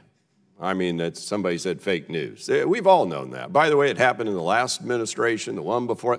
I sat right on this side in the minority when the majority crammed through the stimulus bill and put $7 billion for broadband, knowing full well the money was going to get allocated before we knew where the mapping was for served and unserved. And I had an amendment saying before the money goes out the door, could we at least know the unserved and unserved areas through mapping? And that amendment was defeated by my friends over here. So we've both known, both sides, the maps stink, the data stink. We got to get this right and not overbuild. And I'd just like to say, finally, that we should not discount, and I know there's some that just want to trash corporate America or the ISPs or whatever. They are investing far more than this Congress has ever invested. In the cable world, they announced last night $290 billion over the next decade to build out connectivity, broadband to the home. And so I think we need to be in a partnership attitude here, not an adversarial attitude. There's a lot more we can get done on this committee when we're working together on these issues. Broadband shouldn't be partisan. So thank you for being here. Thanks for the work you do. I know it's controversial, but we want to be your partners. With that, I yield back. Gentleman yields back. Chair now recognizes the chairman of the full committee, Mr. Pallone, for 5 minutes for questions. Thank you, Mr. Chairman. I just wanted to express my concern that once again on the eve of an oversight hearing, a number of members finally receive answers to letters sent to the commission, and it should not take scheduling a hearing to get a response from the FCC. Even when we have gotten responses, the answers have often been incomplete or not followed the instructions that we gave in the letters. And I hope that this isn't an attempt to delay this committee's oversight. So I just wanted to ask each commissioner, yes or no, clear commitment from each of you going down the line to avoid this in the future. So yes or no, will you commit to responding in a timely manner and following the instructions to members' oversight letters, starting with the chairman? Yes or no? Yes. Thank you. Mr. O'Reilly? Yes. Mr. Carr? Yes, happy to respond. Thank you. Ms. Rosenworks? Yes. I always mispronounce your name. Okay. And Mr. Starks? Yes. All right. I hope so. Thank you. Next. Chairman Pai, as you know, putting a stop to the overwhelming number of robocalls Americans receive daily is a top priority of mine and many members of the committee. This subcommittee, in fact, held a legislative hearing on my bill and a number of other legislative efforts to curb robocalls last month, and I appreciate that in your opening you focused on this issue. But as I noted in my opening statement, voluntary measures spurred by the FCC don't have a good track record, and I fear aren't going to solve the robocall problem. So that's why in my bill, the Commission would be required to ensure all carriers implement some sort of call authentication protocol. Now, I know you've been an advocate of similar technology, but again, it seems to be adopted on a voluntary basis. So will you commit to issuing an order by year end that requires, not, hopes or volunteers, but requires carriers to implement call authentication technology? Yes or no? Mr. Chairman, I can't, I share your commitment. I've said that if they don't implement it this year, we will take regulatory intervention. Under the Administrative Procedure Act, I can't commit to finishing that proceeding, but we will take regulatory action if... Right, but my concern is not only over the time period, but also over the fact that it's not enough to demand it or pressure the carriers, because I consider that voluntary. I want a requirement. So let's put aside the time. Will you require it? If they do not implement call authentication under the Shake and Stir framework, yes, we will. Okay. And then what did you say about year end? Will you try to meet that? Absolutely, Congressman. All right. All right. Now, let me ask, let me just go to a last series of questions. I know my time is running out, about the resiliency of our wireless and broadband networks. The FCC had a report recently following Hurricane Michael that raised real questions about the effectiveness, again, of a voluntary network resiliency framework. I've repeatedly asked the Commission to update the framework, but I haven't gotten a response to that. This recent report indicates a need, in my opinion, for binding requirements on carriers. Again, binding, not voluntary. So let me ask Chairman Pai, the FCC is currently re-examining the voluntary wireless resiliency cooperative framework. Will you commit to creating enforceable requirements to protect consumers in the face of future disasters? Yes or no? Not just voluntary. Mr. Chairman, on this one, I can't answer yes or no. The career staff in the Public Safety Bureau is actively working on that. I'd be happy to keep you apprised of our efforts. And if that I'm asking basically that you make a commitment definitively to create an enforceable requirement, some sort of enforceable requirement, because otherwise I don't think anything happens. You don't have to tell me how, but I want an enforceable requirement. Can you say yes to that?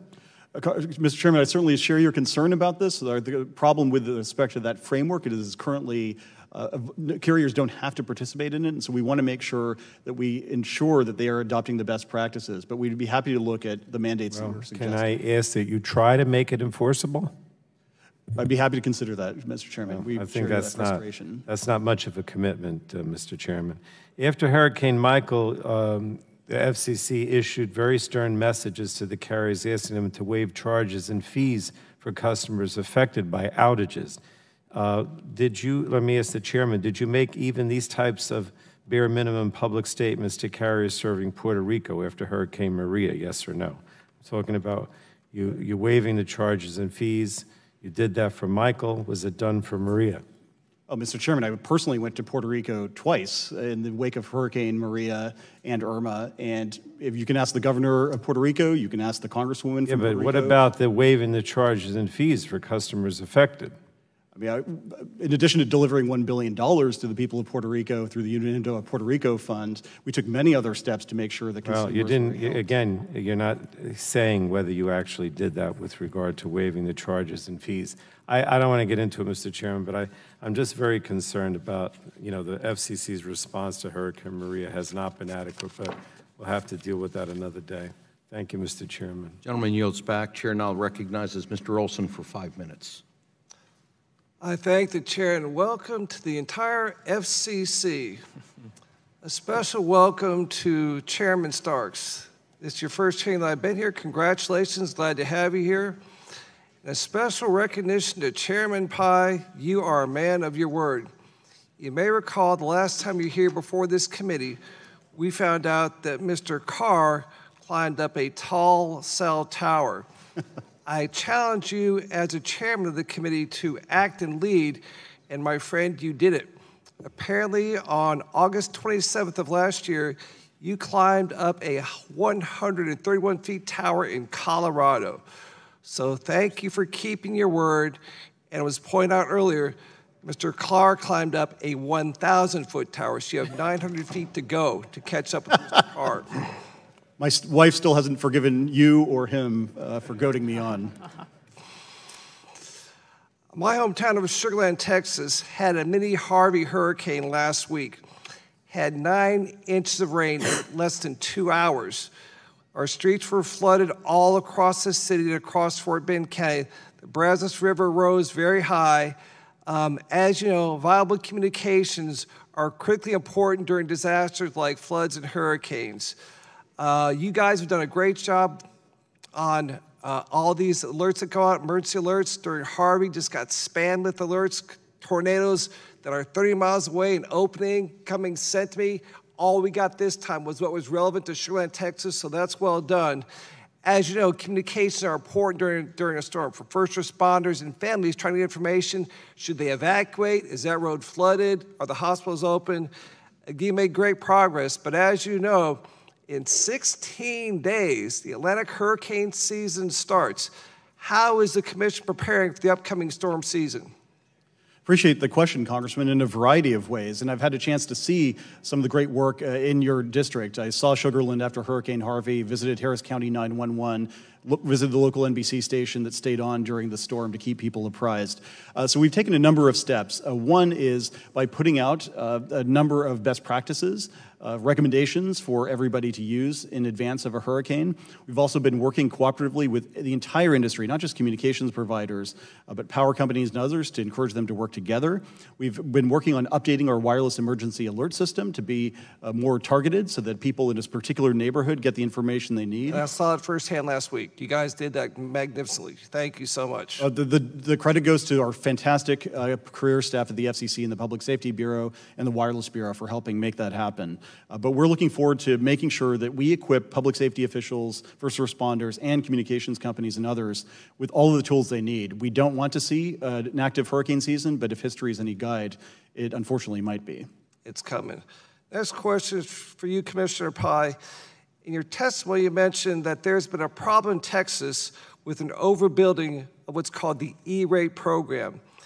This is a program that's supposed to provide affordable access to advanced telecom services for schools in mostly poor parts of the state, mostly rural parts of the state.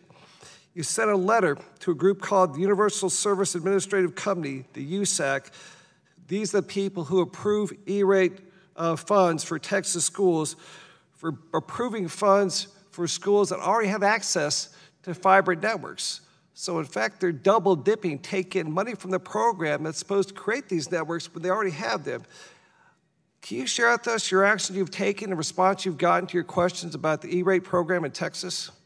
Appreciate the question, Congressman. My understanding is that Commissioner O'Reilly sent the letter, so I might defer to him in the first instance. I'm sorry, Mr. O'Reilly, that question was for you. My apologies. No, that's okay. Thank you, Congressman.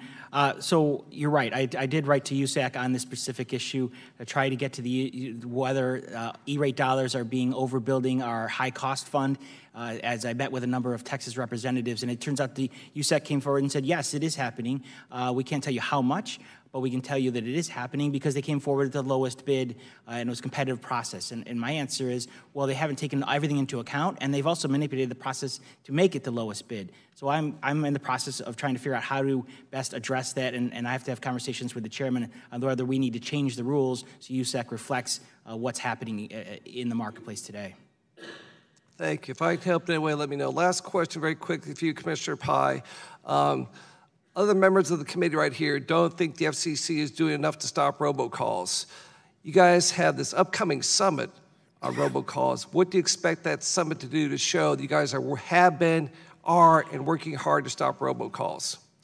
Appreciate the question, Congressman. It's going to do two basic things. Number one, recognize the progress that has been made by those carriers who have been developing and implementing the Shake and Stir framework. And number two, calling out those who have not done the requisite work, who are not on track to meet the Commission's expectation that they implement call authentication this year. We want to know who's making progress and who is not.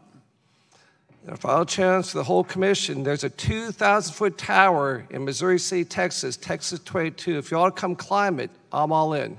I yield back. Gentleman yields back. Now I'd like to recognize the Vice Chair of the full committee, Ms. Clark, for 5 minutes. Thank you very much, Mr. Chairman, and I thank our ranking member for convening the subcommittee hearing today on the accountability and oversight of the Federal Communications Commission. It's nice to have a full bench before us today. All 5 of our FCC commissioners are here, and I'd like to give a hearty welcome to our newest commissioner, Jeffrey Starks.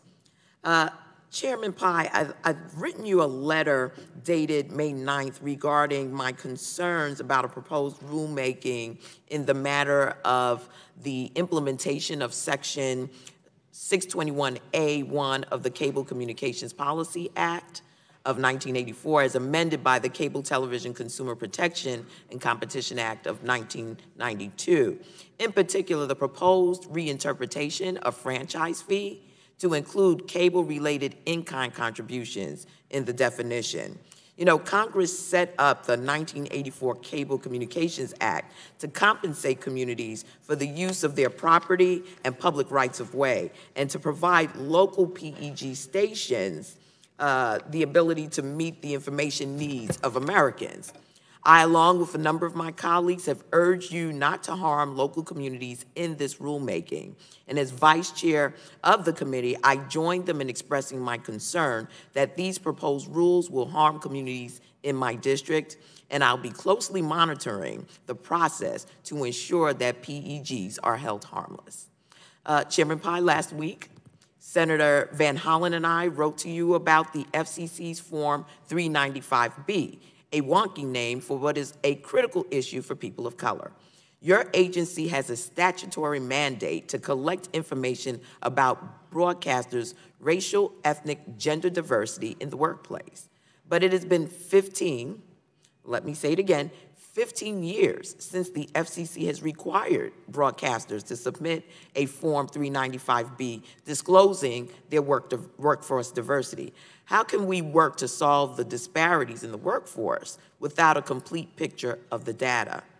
Now, I understand that the FCC has been working to address some issues about the form, but I'd like to find out how to resolve those issues and how we can move forward. And I understand that a draft NPRM on these issues is currently in circulation.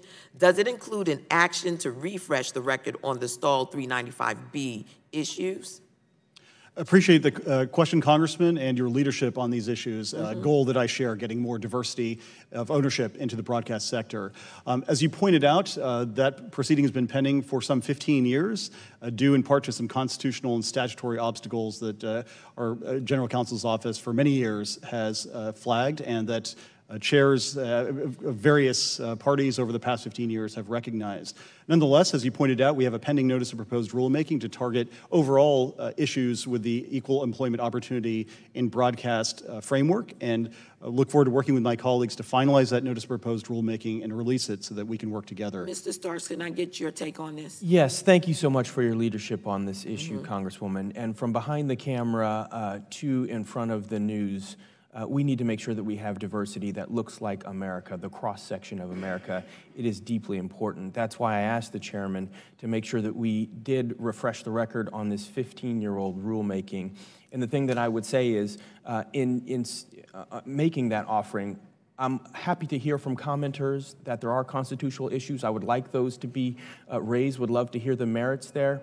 What I'm asking the chairman to do, and what I have asked him and will repeatedly ask him to do, is make sure that that issue gets the attention that it deserves, and then we can have a full record built, and then we can close this out. That's just good government. Well, let's make this a priority. It's becoming more and more increasingly clear to the American people that, particularly in front of the cameras, that diversity is really lacking. Chairman Pai, the FCC sent out a consumer alert last week about so-called one-ring scams. Beyond alerting the public to the scam, which I'm glad you did, Is there another action the FCC can take to ensure consumers don't fall victim to these scams?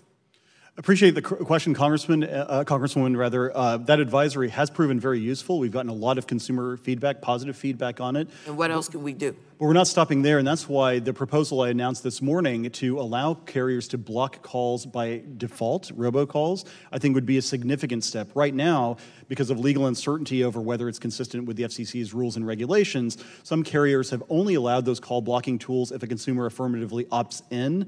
Very few consumers do, and so as a result, companies have not developed the technology fully, certainly have not deployed it fully. Commissioner Russell, your take on that? Look, I used to think it was Rachel from Card Member Services I hated most, and then I thought it was that IRS individual with the imminent threat of lawsuit, but none of us should have to choose. It is crazy the number of scams that are coming in over our phone. Whatever we've done to date with robocalls, it's not enough. We need call authentication technology. Every carrier should make free tools available to consumers, and the FCC should set up a robocall division because consumers are angry, and that's where we get the bulk of our consumer complaints. I yield back. Thank you, Mr. Chairman. Gentlelady yields back. Chair now recognizes Mr. Bilirakis for 5 minutes. Thank you, Mr. Chairman. I appreciate it. I want to follow up on Mr. Olson's question with regard to the hurricanes. As you know, just last week the FCC released its report, Mr. Chairman, on Hurricane Michael, the recovery, and I appreciate that you actually went down to see the devastation over there. So one of the key findings states that many of the communications systems were repaired reasonably quickly, and I appreciate that, only to be, unfortunately, subsequently and accidentally taken down by debris cleanup crews, unfortunately.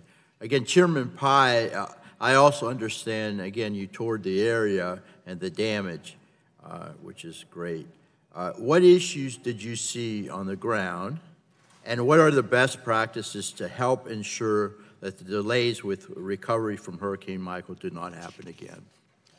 I very much appreciate the question, Congressman. One of the number of lessons that we learned, number one, that there needs to be better pre-arranged roaming agreements among the carriers to ensure that if one network goes down, consumers are able to get connectivity. Another one was making sure that companies that are in the communication space communicate with those in the power space and vice versa. One of the biggest issues I heard when I was in Mexico Beach was the fact that some of the fiber crews out there that were going around making sure the fiber lines were back up and running, they would do their work, and then there might be a fiber cut an hour or two after because the power crew would come through with an auger, perhaps, and snip to that fiber. So I want to make sure that those folks are on the same page. Ultimately, we all have the same goal, getting energy and getting comms back up and running quickly. Making sure they're on the same page is a critical part of that. So you think, in this respect, we're ready? Because, I mean, hurricane season is upon us. I think we're in a much better position than we were. For example, recently I visited Georgia Power down in Atlanta, and one of the things they observed was that they do have a much more integrated relationship with all the communications providers in their service area. And so I think we're much more aware of the situation, and I think both the carriers and the energy companies have taken that to heart. That's good to know. Thank you. Again, Chairman Pai, many of our veterans, retirees, and other Americans with hearing loss, I'm one of them, rely on the IPCTS service that you administer. Currently, you're considering allowing fully automated speech recognition to replace humans in ensuring accuracy of the service. I'm concerned that such action could result in inferior service as the testing already done does not replicate real-world conditions. Again, Mr. Chairman, would you commit to additional study and testing before you certify any ASR-only provider or service? Appreciate your concern, Congressman, and that's why in our proposal we make clear that before we grant any certification to an IPCTS provider, that provider has to ensure that any ASR technology they use meets the mandatory minimum standards for service that those with disabilities who rely on that service would require. So, yeah, that is built in to make sure that the service is top-notch. Okay. But that's so very important, and again, if it's not right, then it's just not going to work. It's not suitable, and we'd have to have somebody with hearing loss actually test it to make sure that it's actually performing well. So I appreciate you doing that, and if you could follow up with us to make sure that happens, I'd appreciate it. Thank you very much. I yield back, Mr. Chairman. Gentleman yield. Chair now recognizes Mr. Loebsack for 5 minutes. Thank you, Mr. Chairman. I want to thank Ranking Member Latta also for having this hearing today. A lot of great issues that we're discussing here, a lot of very significant issues. I continue to have significant concerns about the accuracy of broadband maps, and I think many of my colleagues share that concern as well. Chairman Pai, I know we've talked about this in the past. You spent some time up in Northwest Iowa. I remember talking to you about drop calls and all the rest. From between Sioux City, my hometown, and I think it was Worthington, Minnesota, up that way. Commissioner Rosenworcel, you spent some time in my district. I'm glad you mentioned Baxter first. That's the smaller of the two towns, Baxter and Newton. Thank you. We talked about the homework gap, any number of things when you were there. And everybody here knows the business case for deployment is really hard to make in a lot of these areas, and that's a big part of why we have these problems in the first place. It's one of the many reasons I'm proud to, again, be an original co-sponsor of Chairman Pallone's Lift America Act, because this works towards that goal, making sure that we get broadband out, we get sufficient cell service for all these folks as well. And we have to make sure that we know where there's good service and where there isn't in the first instance. Why Congressman Costello, who's no longer with us, and I worked on our bill to make sure that we have good maps.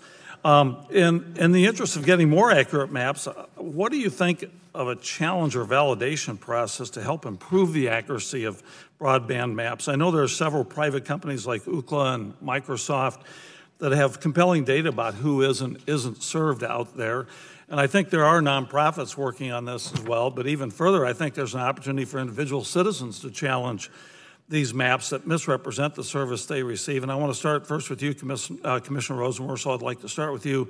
What do you think about third-party challenge or verification process and when it comes to mapping? Thank you for the question. I agree with you. Our maps are a mess, and we are not going to fix them sitting here alone by ourselves in Washington. We have to go out and get the lived experience of the American people who know where they get service and where they don't get service. And we have to find a way that that kind of crowdsourcing and challenge can come into our process, because the best map is not going to be built by the people at this table. It's going to be built by the American public. And Commissioner Starks, thank you for joining the commission. Did you want to respond to that as well? Yes, I agree. And making sure that we have accurate data, validated data is going to be critically important.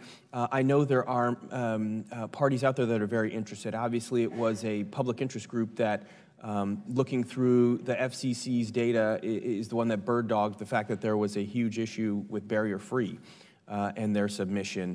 I think also all the tools are going to be helpful here. I think the newly Open Government Data Act is also something that requires the FCC to make sure that data is published in a machine-readable format is going to be an important way also to make sure that folks are able to validate and test this data. Thank you. I'd like to move on now. Chairman Pai and other commissioners here have a question about E-rate in particular. There's been recent reporting about an NPRM before the FCC, likely to be published this week perhaps, which proposes a Universal Service Fund cap. And this has me rather concerned, as you might imagine, because we're talking about a cap on the whole Universal Service Fund. Under that, we have a lot of different programs that compete for the monies, obviously, potentially. In particular, one of my concerns is the contention that E-rate and rural healthcare RHC programs be combined under a single cap. Commissioner Pai, do you think a cap will help consumers meet their broadband needs and shrink the digital divide? And what would this proposal close the broadband homework gap facing rural students or not? Congressman, your question presupposes a conclusion. We're now in the process of thinking about the notice of proposed rulemaking that would tee up a lot of different ideas. All the more reason why I ask it now, so that you get the input from us. Yeah, so we're not moving forward with a report and order at this stage. What is on the table is a notice of proposed rulemaking that tees up the question that if all of the 4 subsidiary programs under USF themselves have a cap or a budget, should the overall program have a cap, that it institutes fiscal responsibility and the like. And so that's one of the things we'd be happy to work with you on going forward. Thank you. Commissioner Rosenberg. I agree with you, Congressman. I think this is a problem. I don't think it's a good idea to have kids in rural classrooms fighting with telemedicine providers to get dollars for broadband. That's like the Universal Service Hunger Games. I don't think we need it. Thank you. I am running out of time. I did want to talk about ACAM, an alternative Connect America cost model, and in particular, talk about the eligibility of home-based businesses between this original order and subsequent guidance. We have a lot of companies in Iowa. We need, clarification about this. I've got a petition here from a couple of companies in Iowa having to do with small businesses who are at home, how we count them in all this as well, how we account for them, and I'd like to submit that petition for the record, if I could, Mr. Chair, and I yield. Without objection, so ordered. Thank you. Gentleman's time's expired. The chair now recognizes Mr. Kinzinger for 5 minutes. Well, thank you, Mr. Chairman, for yielding. I'd like to thank all of you for being here and your service, and I'm sure it's always a blast, so thank you for doing it. I'd also like to thank the FCC for its work to get multiple high bands of spectrum to auction, which helps our global race to 5G. I understand that NOAA recently expressed some anxiety about the FCC's auction of the 24 gigahertz band, a band that's critical to building out 5G services. These concerns revolve around possible interference with weather sensors that operate in a nearby spectrum band. But apparently NOAA only raised these issues right before the 24 gigahertz auction started. So my top priority when I come to work every day is U.S. national security and the safety of the constituents I represent, and I tend to view policy through that lens first and foremost. So Chairman Pai, with that in mind, will you take a moment to make the FCC's case on this matter, and can you assuage these concerns? I'd be happy to, Congressman, and appreciate your concern. Back in 2017, the FCC teed up the 24 gigahertz band, in particular the appropriate protection limits in terms of the power emissions and the like for devices that would be using these bands for purposes of 5G. And what we said to all federal agencies was, if you have technical studies that can be validated that suggest that a protection limit that is different from the one that the FCC has applied for 2 decades is appropriate, let us know, and we'd be happy to take that into account. We never got a validated study over the subsequent 2 years. Shortly before the 24 gigahertz auction commenced, and after the official position of the United States government was formed for the purposes of an international conference that would be considering the appropriate protection limits for the 24 gigahertz band, among others, we heard this concern. We still have not received a validated study. We have not gotten access to the data underlying that study. But nonetheless, we've been working cooperatively with all federal partners to see if there's a way to accommodate, or at least to understand what their concerns are. In the middle of the 24 gigahertz auction, however, that is not the time to produce unvalidated studies and do the other sorts of public relations campaigns that I don't think advance the ball in terms of leadership on 5G or reinforce the importance of these passive weather sensors or other important federal functions that are in bands that are nearby. Do you think that the commission needs to tighten the limits for out-of-band interference, or is that more what you're trying to figure out? Congressman, to be frank, this is an engineering problem. This is not a policy or political problem. That is always the lens that I have used to scrutinize this. And so one of the things we've established, for our satisfaction at least, and for the purposes of the official U.S. government position, is that a protection limit of minus 20 dB is the appropriate one. If we get technical studies suggesting that a different dB level is appropriate for a protection limit, we'd be happy to hear that. But what we don't want to see is the sort of the hyperbolic commentary that is not based on technical studies, but is more of a political shot at the agency, at the entire U.S. government at this point, which is designed not to advance the ball in terms of 5G or protecting those weather sensors, but is simply trying to score points up here on the Hill. And of course, I assume you'll commit to work with other agencies in Congress to assess any reported cases of interference. We've consistently had an open door, and I can tell you I've consistently instructed my staff from their International Bureau, Wireless Bureau, every bureau and office at the agency. If you get a request for information or a request for coordination, have an open door, talk to them, and our teams have always been willing to do that. Thank you. And last week, you guys voted unanimously to prohibit China Mobile from doing business in the U.S. on national security grounds. You're also in the midst of proceedings to consider a prohibition on USF resources being used to purchase equipment from companies that pose similar threats. Just yesterday, the White House indicated the president's preparing to sign the executive order to ban telecom equipment from certain providers. We're talking Huawei, ZTE, and others. I applaud the Commission's proposal to protect our telecom networks and, by extension, the privacy and security of the American people and the government. Some organizations have filed comments opposing these proposed actions on supply chain security and network integrity, while others believe they don't go far enough. I personally find myself in that latter camp. In the digital age, our communications networks simultaneously serve as the hammer of Thor, but also our Achilles heel. Networks allow our military services to coordinate operations from opposite ends of the earth, but if a foreign adversary were able to disrupt or degrade our networks, we'd face severe consequences. And if they were able to actually direct our networks, that would be catastrophic. That being said, if there's a way to secure ourselves while bolstering commerce and protecting smaller companies who've made substantial investment in rural networks, I think it's a preferable option.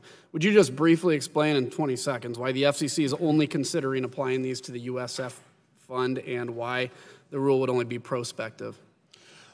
Congressman, the short answer is that we have jurisdiction over the universal service funding that we distribute, and so we can condition that funding on making sure that it is not used on equipment or services that have been determined by the intelligence community, the national security community, and others to present a national security threat to the United States. We don't have necessarily jurisdiction over all of the other activities in the communications space. That said, if Congress augments our authority, I can tell you that we would be happy to administer that authority. This is a major issue for American national security. When it comes to this issue, we cannot take a risk and simply hope for the best. When you're talking about a 5G network, for example, that is managed using software from abroad, if those small cells are near a military installation, the last thing we want is for somebody that presents a national security threat to be able to gain access to that or otherwise exploit it. Well, I thank you all for your leadership on that issue, and I yield back, Mr. Chairman. Gentleman yields back. Chair now recognizes Mr. Vesey for 5 minutes. Thank you, Mr. Chairman, and good morning to the commissioners for being here today to speak with us. I represent the Dallas-Fort Worth area, and many of you probably have read that we are one of the fastest growing areas in the entire country. I think we've had over 1 million people, new residents in the Dallas-Fort Worth area, according to early preliminary census numbers since 2010, and that's really great.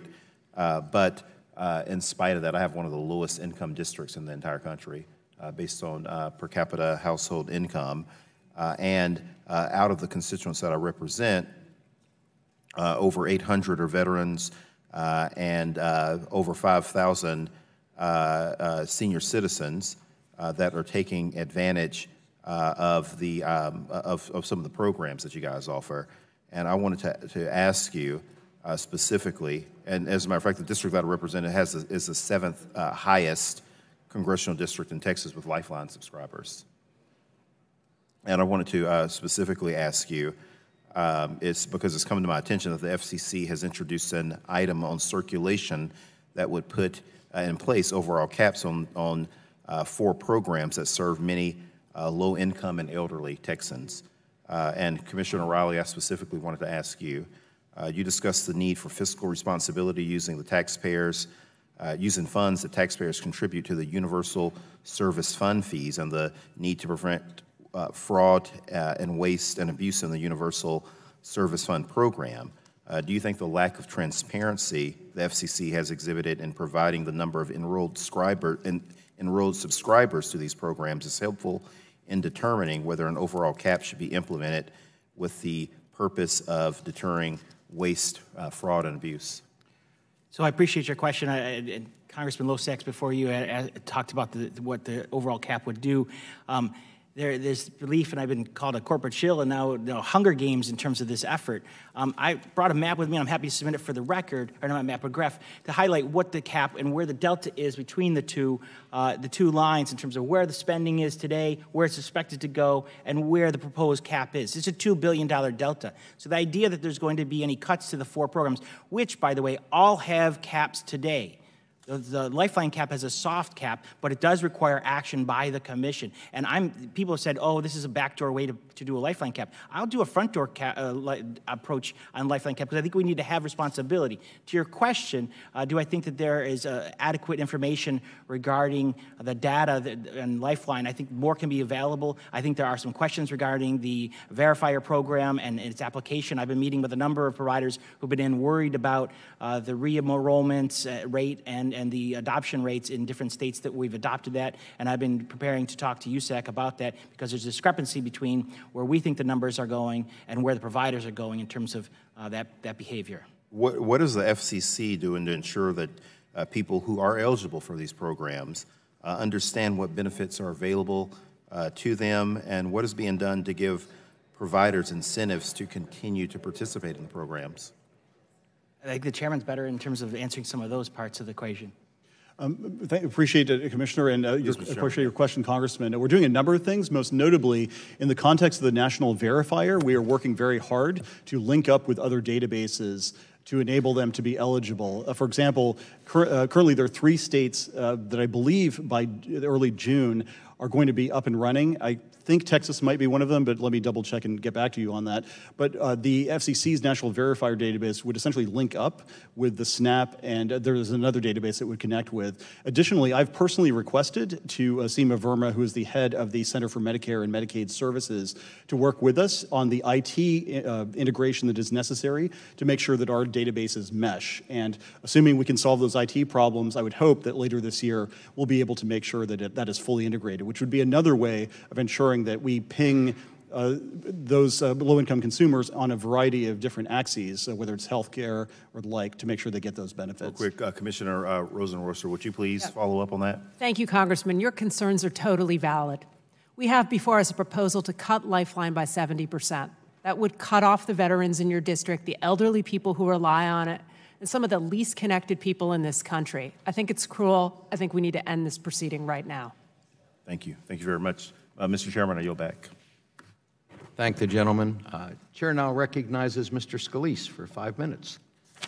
Thank you, Mr. Chairman. I appreciate the time, and want to thank the commissioners for your service, for coming here and just having this conversation with us as the marketplace keeps expanding. It's exciting as we talk about 5G, as we talk about also confronting some of the challenges within the industry and the growth in the industry. We want to make sure that the industry can keep growing as it is in America, leading the world in technology. And really, y'all are at the forefront of it. The policy is real important to make sure that we're not having policy that gets in the way. I want to talk about a couple of things. First, on something that we had worked on together for years, and that is the consolidated reporting, to actually have all of the different various reports that the FCC had to do that were ridiculous, outdated. Y'all had to do a report required by law to do a report on competition within the telegraph industry. I know a lot of people out there in the telegraph industry probably eagerly anticipated that report, but Samuel Morse would probably agree that time has come and passed. And finally, we were able to get rid of that report among a number of others. And then with some of them, you had to do annual reports that really didn't make sense, and they were all done in silos.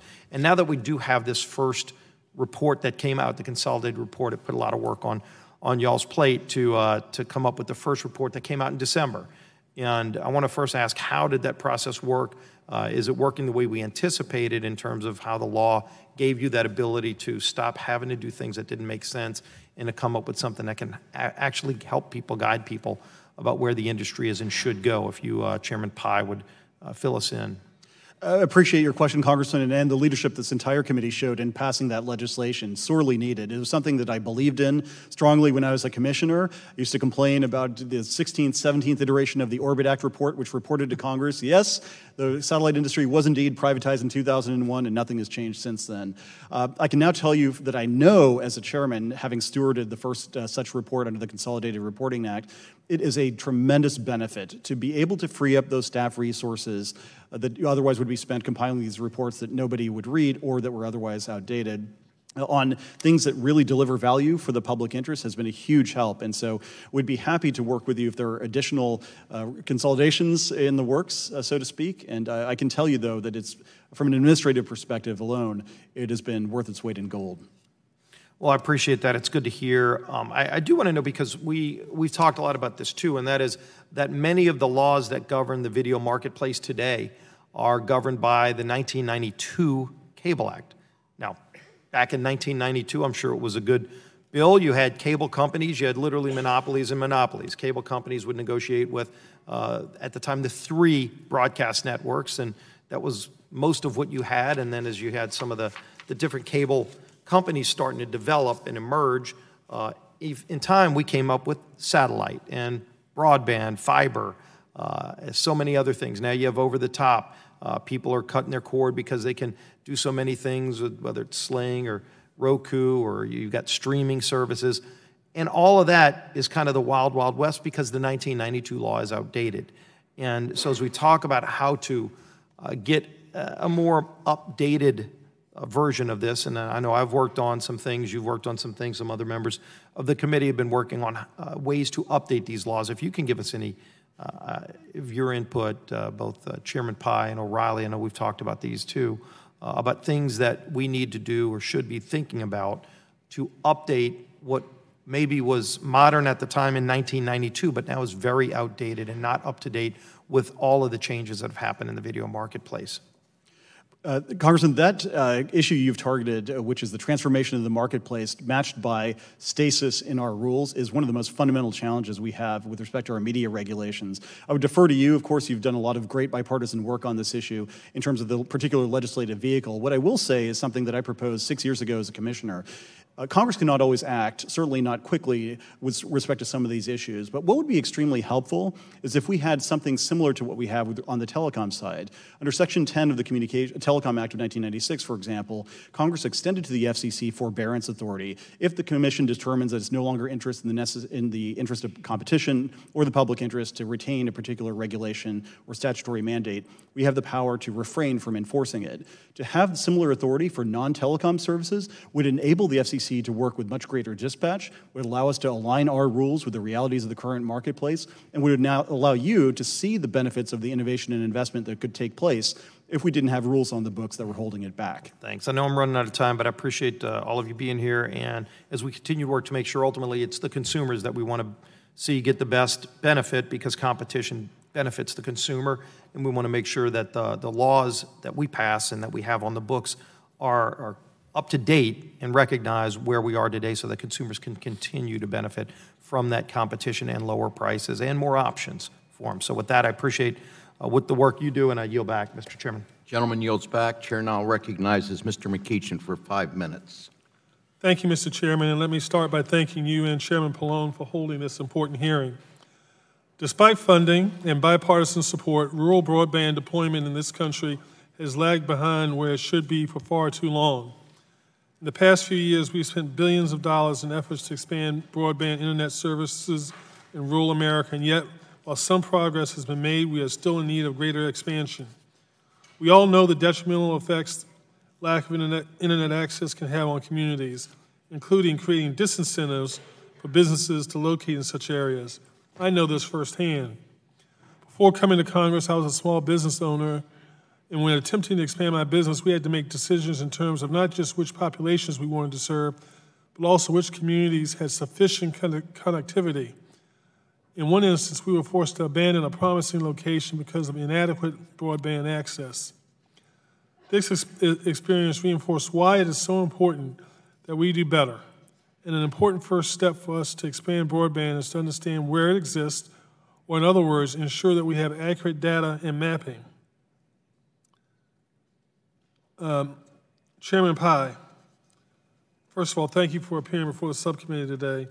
Is it safe to assume that you believe it is important to have accurate, more granular data and maps regarding where broadband currently exists? Yes or no?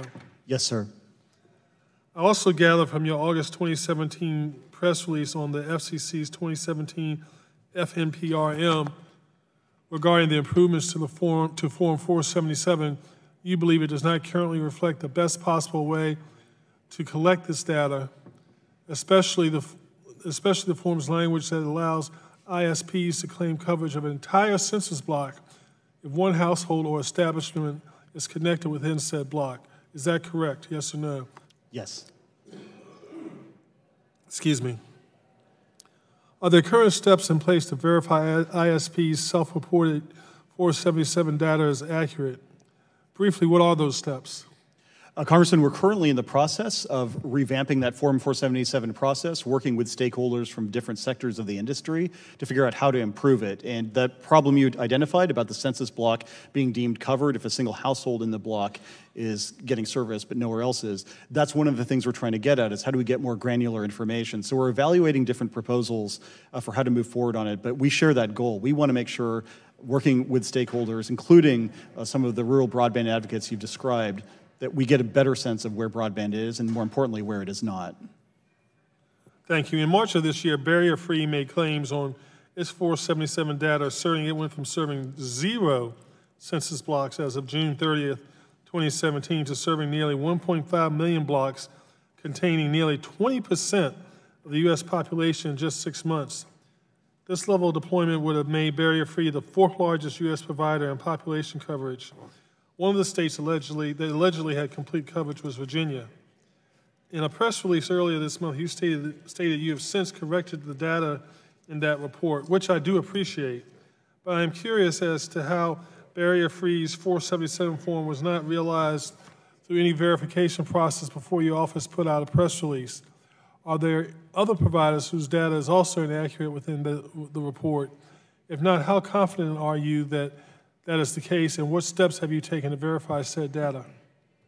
I appreciate the question, Congressman. Immediately after learning about that issue, I directed staff to look into it, and we made the appropriate corrections, and we've also asked them to scrub all of the data, make sure that everything in the report is accurate. And so we issued to the fellow commissioners the revamped report with those numbers, which still show the digital divide closing, albeit not as much as was originally projected. Mr. Starks, while I know that you've only been there 100 days, would you share your perspective with us? Yes, thank you so much for the question.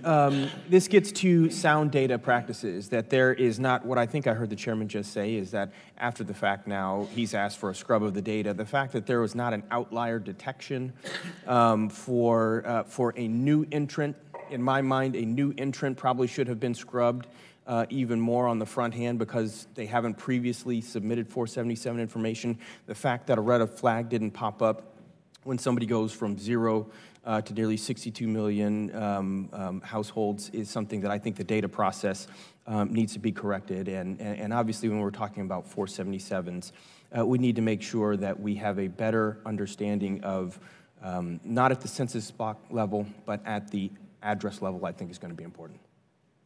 Thank you. Mr. Chairman, I yield back. Gentleman yields back. Chair now recognizes Mr. Johnson for 5 minutes. Thank you, Mr. Chairman, and I want to thank the Commission for being with us this morning. Chairman Pai, thank you especially for making yourself available last week to sit down and chat. During our session, we talked about how we are just now learning about the educational broadband services capability in the 2 gigahertz band and how that might be a tactical solution to roll out some broadband access to rural parts of the country, my district being one of those. And you know they're very, very hard to serve. I understand there are a number of rural operators that would love to partner with educational groups to deploy broadband quickly, and in some cases have already done so in some of the most remote areas of the country. I even heard about a Native American tribe in Arizona getting a special license waiver and deploying a network in 1 day for under $20,000. Now, I think if we can use EBS technology to deploy broadband to the bottom of the Grand Canyon, we can just as easily get it out to rural parts of my district. So how does a qualified entity from my district apply for an EBS license? So, Congressman, that proceeding is pending right now. We have made a notice of proposed rulemaking a while ago to figure out how best to use that 2.5 gigahertz resource for the benefit of consumers in rural areas. And that's one of the concerns that was expressed in the record, was the fact that it historically has not been used to the maximum extent it could be. And so that's one of the things we're exploring, is how to work with various stakeholders. I'm just curious, do you have any idea when that's going to be finalized? I don't have any announcements to make today, but what I can tell you is that we do recognize the interest in this particular band, and we'll look forward to working with Congress and other stakeholders to make sure it's wisely utilized. Well, good. Well, I look forward to hearing more about that because from the little bit that I know, it seems like it might have big promise in rural parts of the country. One of the solution we most frequently hear about in terms of broadband expansion is some sort of government subsidization or assistance to bring broadband to underserved areas. That's great, but it feels like this is only part of a solution that'll have many different components. For instance, the private sector already invests billions in private capital each year in broadband. Are there federal regulations on the books that you believe disincentivize private investment and broadband deployment of wireless and wireline networks in rural areas? I do believe there are a great many federal rules and regulations, Congressman, that stand in the way. Well, could you supply us with a comprehensive list so that we can go to work on those? Because as I mentioned to you last week, we need to start showing some real progress on rural broadband expansion. I'd be happy. Sorry. And also, as I mentioned in our meeting last week, I've heard many concerns from my constituents and other members and even some of the commissioners about the FCC's current approach to mapping. Chairman Pai, what's being done to improve the mapping process? In addition to some of the work we've been doing, as I mentioned in response to a previous question, we have an ongoing proceeding on the Form 477 process to make sure that we get more granular detail on where broadband is. It's not enough to say that a census block is covered if only a household within that block is covered. So we're working with various stakeholders to figure out how to make that data more granular. On the mobile side, when I first came into office, we started a new data collection for wireless broadband because we did not think that the data that we were getting was sufficient. And so in the context of the Mobility Fund Phase 2, we started a bespoke data collection effort. Unfortunately, we've now had to start an enforcement investigation into some of the providers who we believe may have submitted inaccurate data. But what I can tell you is we're looking to make sure that we have a more accurate sense of mobile broadband coverage as well. Well, I can tell you, I for one, and I'm sure members on both sides of the aisle would agree, I stand ready to help. And if there's anything that we can do, get us that list of regulations that we need to tackle to begin breaking down the barriers so that we can show some real results in broadband expansion to rural America. Be happy to do that, sir. Thank you, Mr. Chairman, and I yield back. Gentleman yields back. Chair now recognizes Mr. Soto for 5 minutes. Thank you, Mr. Chairman. I have the honor of representing Central Florida, a very diverse area from tourism and technology in the north and suburbs to rural areas in the south. And I think about how, whether it's cell phones, the internet, you name it, and technology, how it is so integral to our lives. One of the areas that we have is the busiest spaceport in the nation and in the world at Cape Canaveral.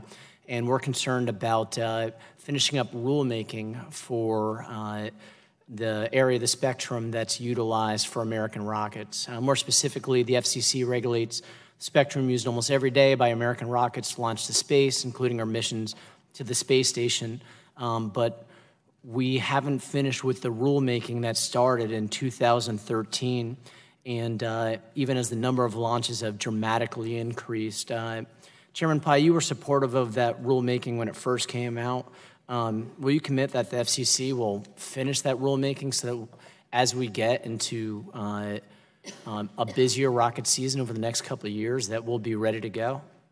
Congressman, appreciate the question. I've been to a launch in the last year, so I've seen how impressive it is and how important it is. We certainly want America to lead the way in space. Now, the frequencies that are used to support commercial space launches are allocated exclusively to the federal government, and so traditionally we've had to go through the special temporary authority route to do that. Now, the proceeding that you're talking about deals with frequency allocations as opposed to the licensing processes for launches. So one of the things we'll have to explore is how to proceed to accommodate the concern, which I share, American leadership in space, but also on the basis of a record that has been fully fleshed out. So I'd be happy to work with you on that and keep you updated. Well, please submit any proposed legislation or ideas that we could help to make sure that we can get this done, because we are launching rockets with greater frequency and we'll have human space flight again probably this year at the Cape. So we want to be ready for that. Thank you. My next question is regarding Hurricane Maria. I'm Puerto Rican descent, and we have many of us, the largest diaspora in the nation is in Florida. You know, we saw the largest death toll in the modern history with nearly 3,000 people dying, and some of that was because the electricity couldn't get back up, but some of it was by virtue of communication. I know Commissioner Rosenworcel, you had talked a little bit about it with Chairman Pallone's question, but what have we learned and can do better with regard to responding to hurricanes, particularly those in islands? We have states that are islands, we have parts of states that are islands, we have territories that are islands. What could we do better? Thank you for the question. I spent time in Puerto Rico after the hurricane. I also spent time there as a child, as I had family that lived there. And it was devastating, beyond description, what I saw. And it is now more than a year later, and they're still rebuilding. There are two things right now that the FCC should do. First, we have got to stop the threat to the Lifeline program. 500,000 individuals in Puerto Rico rely on that program to stay connected. They're trying to put their lives back together. We've got to stop threatening to take their service away. Second, the chairman started a proceeding to identify over the long term how Puerto Rico and the Virgin Islands can rebuild their networks as a result of Hurricane Maria. We need to bring that to conclusion. And then finally, in the aftermath of all of these storms, I think we have to stop acting like voluntary procedures next time are going to work better. We need to put some requirements in our rules and learn from these disasters to make sure these problems do not happen again. Thank you for that. One of the issues we're looking at is whether to activate FM chips in cell phones during disasters. Is something I encourage you all to look at, and if we do need some legal authority to empower you for that, it's something I'm interested in working with you on. Overall survey question for all of you very quickly. We had the FTC in last week. So which institution is best positioned to enforce potentially new net neutrality rules, FCC or FTC? It'd be great to go down the line, starting with you, Chairman. Which institution is better positioned to enforce those rules? Depending on which rules you were talking about, I would say the Federal Trade Commission. Mr. O'Reilly? I don't support the rules, but if I would say... That's not the question. Which institution is better? Great. I think the FTC has appropriate authority in this Mr. Carr? Thank you. We're now in a situation where we don't have to make that choice. Right now, okay, but that's not the question. Is FCC or FTC better situated to enforce those rules? Right now, we have the best of all worlds. We have the FCC that can work with the Federal Trade Commission. Okay, non-responsive. Ms. Rosenworcel. The answer is the FCC. The Congress made us that... Mr. Sparks, my time's limited. Okay. Sorry, everyone. There is no doubt it's the FCC. Thank you, and I yield back. Gentleman yields back. Chair now recognizes Mr. Wahlberg for 5 minutes. Thank you, Mr. Chairman, and thanks to the panel for being here. And Commissioner Pai, Chairman, we appreciate your work and your willingness to take the hits at times. Chairman Pai, like you, one of my top priorities is expanding broadband access to rural America. And I know Commissioner Carr understands that's, having been in my district and heard my repeated whining about broadband needs, and Commissioner O'Reilly as well. Thank you for listening to my whining also, but it's an important thing. And yesterday I led a letter with my colleagues from the Michigan delegation to you outlining the need to reform the Commission's broadband availability maps. And Mr. Chairman, I'd like to enter this letter into the record. Without objection, so ordered. Thank you. As you know, the Commission's proceeding to modernize its data collection has been open for almost a year. I also want to thank our Republican leader, Walden, for his focus on this issue going back a number of years. My question is, when examining potential fixes to this process, have you coordinated with other federal agencies that track broadband availability or other federal support for the deployment of broadband facilities to ensure your data collection is standardized to the greatest extent possible? I appreciate the question, Congressman. The answer is yes. For example, we've worked with the Department of Commerce, the Department of Agriculture, as well as non-industry stakeholders to figure out the appropriate way forward. This certainly seems like a building block to better interagency coordination and I would agree. lacking wasting of resources. Chairman Pai, yesterday the Commission announced it authorized the release of another $111 million in CAF II funding to expand broadband to unserved areas. Well, none of it went to Michigan, including where I live and where I am unserved myself. I'm hopeful subsequent authorizations recognize the unserved communities in my district and throughout the state. The Commission recently announced that it's contemplating a $20 billion Rural Digital Opportunities Fund to offer high-cost universal service support. How do you plan to coordinate with federal agencies like the Rural Utility Service at the Department of Agriculture to ensure those funds aren't used to support projects that are competing against other federally subsidized projects? A great question, Congressman. First, though, I want to make sure that I make clear that the initial disbursement of funds that you referenced yesterday, there are other winners for the Connect America Fund who are in Michigan. It wasn't just in this tranche, however. So we'll keep you posted. We certainly want your constituents and you to get the benefits of broadband. Well, we look forward to that. Absolutely.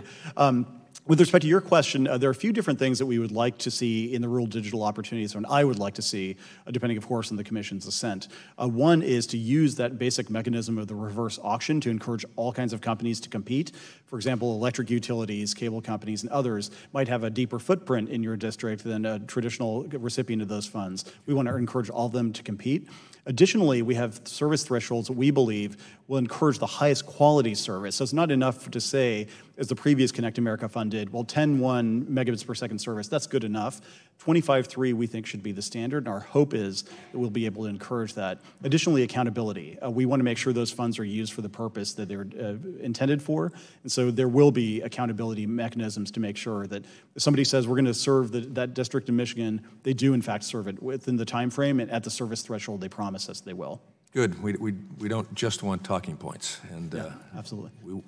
We feel we deserve that service as well. So thank you. Commissioner O'Reilly, is there anything you'd like to add?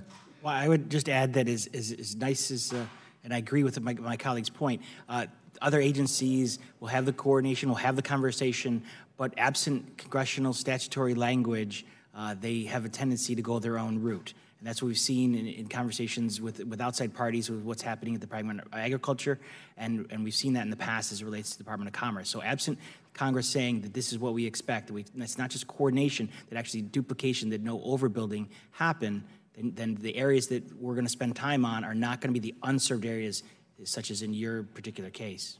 Okay, one final point, and I know it's running out of time. The workforce. What is the Commission doing to ramp up the workforce? Great question, and Commissioner Carr's done a lot of work on the infrastructure side. I'll say just very briefly, since time is short, we set up a working group as part of our Broadband Deployment Advisory Committee to look at the jobs, trainings, and other necessary steps to build that workforce of the future. These are high-quality, good-paying jobs, but they won't be filled if we don't make an effort to encourage that pipeline of workers. So I'm happy to work with you on that, and this is something that I think could have application around the country. This infrastructure is needed everywhere. Thank you. Thank you. I yield back. Gentleman yields back. Chair now recognizes Mr. O'Halloran for 5 minutes. Thank you, Mr. Chairman, and thank you, Commissioners, for appearing before us today to discuss your role in overseeing today's rapidly evolving telecommunications landscape. Since joining the Energy and Commerce Committee, I've made addressing rural broadband my .1 priority. According to Congressional Research Services, only 39% of Arizonans in rural areas have access to broadband at 25.3 speeds. Even the FCC's latest tribal broadband report states that 36% of tribal households lack any access to broadband at 25.3 speeds.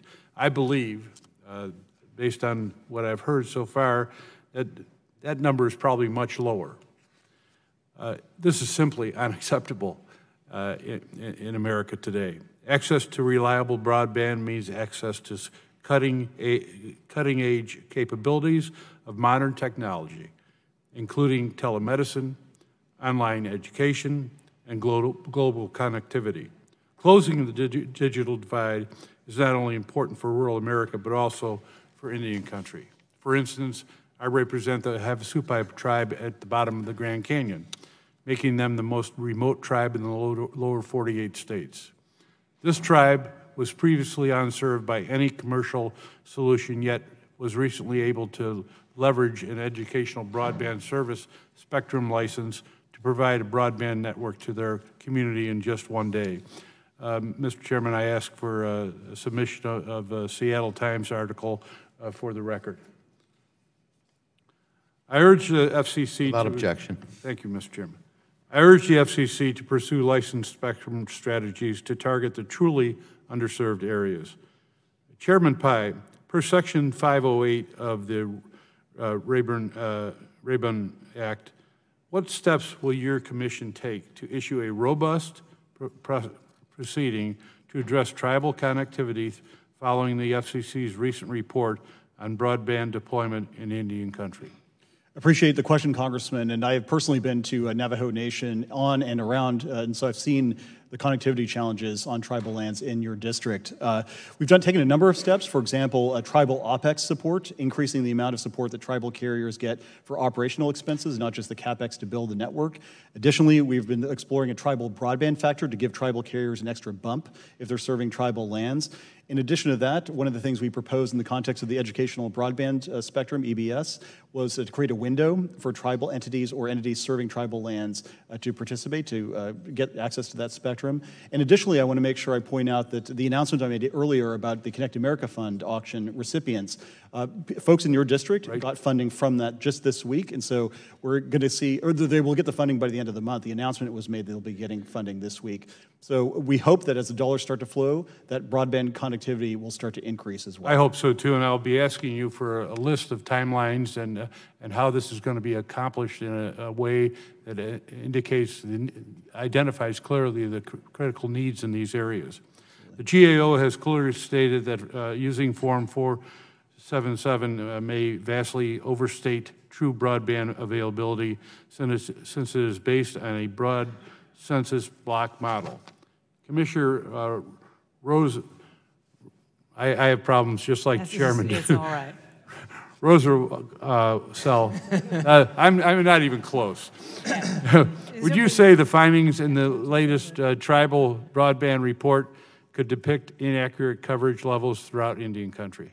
Thank you for the question. Listen, we just met the other day. I know. Native Americans shouldn't be the last Americans to see the digital age. And all the information around us suggests that's true.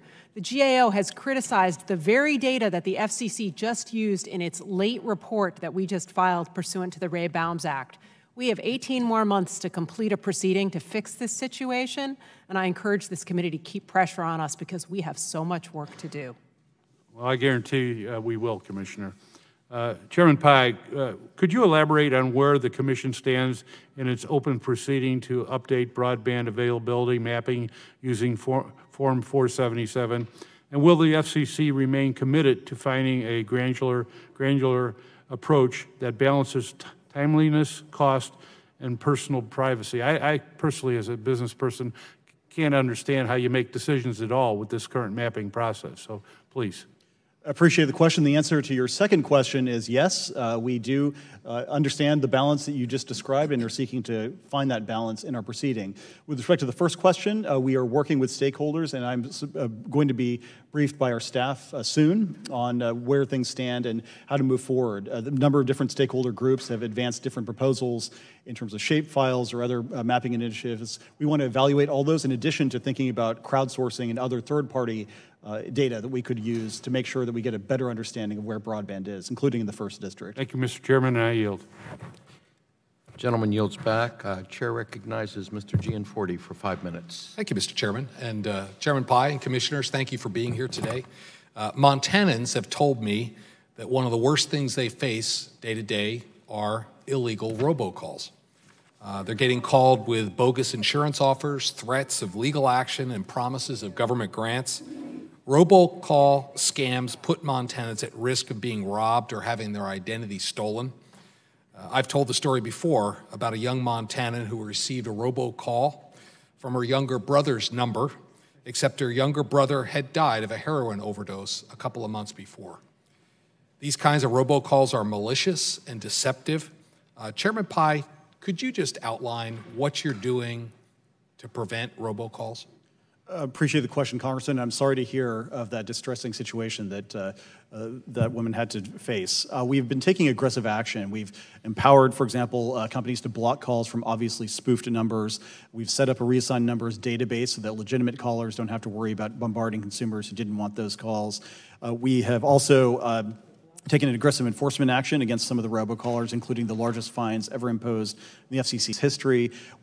I've personally demanded that the phone industry adopt call authentication by the end of this year, else the FCC will take regulatory intervention. And just today, as I mentioned in my opening statement, I'm proposing, and I hope that my colleagues will agree, to allow robocall blocking by default so that consumers don't have to affirmatively opt in to those services. Phone carriers will block them by default, so in many cases a consumer wouldn't even know that a robocall had been placed because it would be blocked at the outset. Okay, thank you for those actions. If there's actions we need to take, if you could inform us, I think we have bipartisan support for action in this area. Absolutely. Many members have raised their concerns with the accuracy of our broadband maps. The lack of clarity in Montana leads to maps showing coverage areas where there's no coverage. This restricts USF dollars from getting to communities that need it the most. Chairman Pai, you answered Mr. Johnson earlier, so I appreciate your response to this question. I had a question for Commissioner O'Reilly, if I could. Do you think a challenge or a validation process could help us improve the accuracy of the broadband maps? Absolutely, and we do have a challenge process, and that's somewhat how we found some of the problems with our current maps. So I pushed for that in the past, and the chairman's been accommodating, and so I think both are important components to that. It's critically important we get accurate maps so we know where the USF dollars have to flow. Chairman Pai, 5G is going to come to rural America if and only if lower bands of frequencies are put to good use. And my understanding is that the mid-band spectrum is particularly important. These bands of frequencies provide the right mix of capacity and coverage that will enable network operators to deploy in rural America. I'm interested in learning more about your efforts around the reallocation of C-band as you consider the best way to provide mid-band spectrum in a timely manner. How will you ensure that this frequency is built out in rural America? A great question, Congressman. And the 3.7 to 4.2 band in particular sits at one of the sweet spots in terms of spectrum. It is low enough to get good coverage and high enough to offer good capacity. One of the things that we've been working through, some of the complicated issues, legal, technical, economic, and others, in terms of how much spectrum to reallocate from that band, whether it's 200 or more megahertz, and also what the mechanism is for getting that spectrum freed up. One of the things that we've been working through, along with members of Congress, is the right way forward.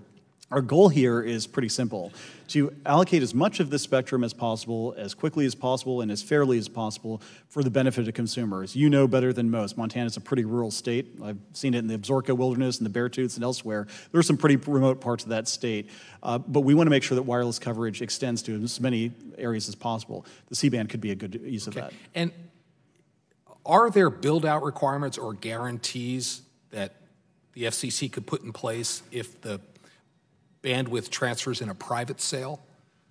Do you have oversight there? We do. We would have oversight if we went to the private sale mechanism. I'd have to look carefully at what the legal ramifications are in terms of imposing build-out requirements. I can't recall off the top of my head. Yeah, keep us informed. One last question, if I could, Chairman Pai. Sure. The U.S. Small Business Administration submitted a letter to the FCC recently indicating concerns with your uni forbearance and its impact on small business. What's the Commission doing to address those concerns? I've personally met several times with the then Administrator McMahon, including about these issues. We're in receipt of the letter, we incorporate it into our proceeding, and that's one of the things we're working through as we go forward, is how to accommodate the concern that she expressed in that letter. Okay. Montana's a small business state, so I appreciate your attention there. And with that, Mr. Chairman, I yield back. Definitely. Gentleman yields back. Chair now recognizes Ms. Matsui for 5 minutes. Thank you very much, Mr. Chairman. I want to thank the Commission for appearing here today. Last month, Congressman Guthrie and I, along with Senators Wicker and Schatz, introduced the Spectrum Now Act. Current law limits how much of the existing Spectrum Relocation Fund resources can be used by the agencies to perform the research and related activities necessary to potentially reallocate or share their spectrum. Specifically, the framework in the Spectrum Now Act could provide a pathway for NTIA and DoD to make an additional 100 megahertz of spectrum available in a 3.4 gigahertz band.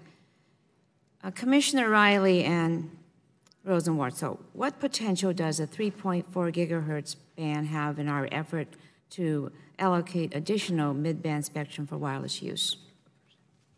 Well, I'll go first.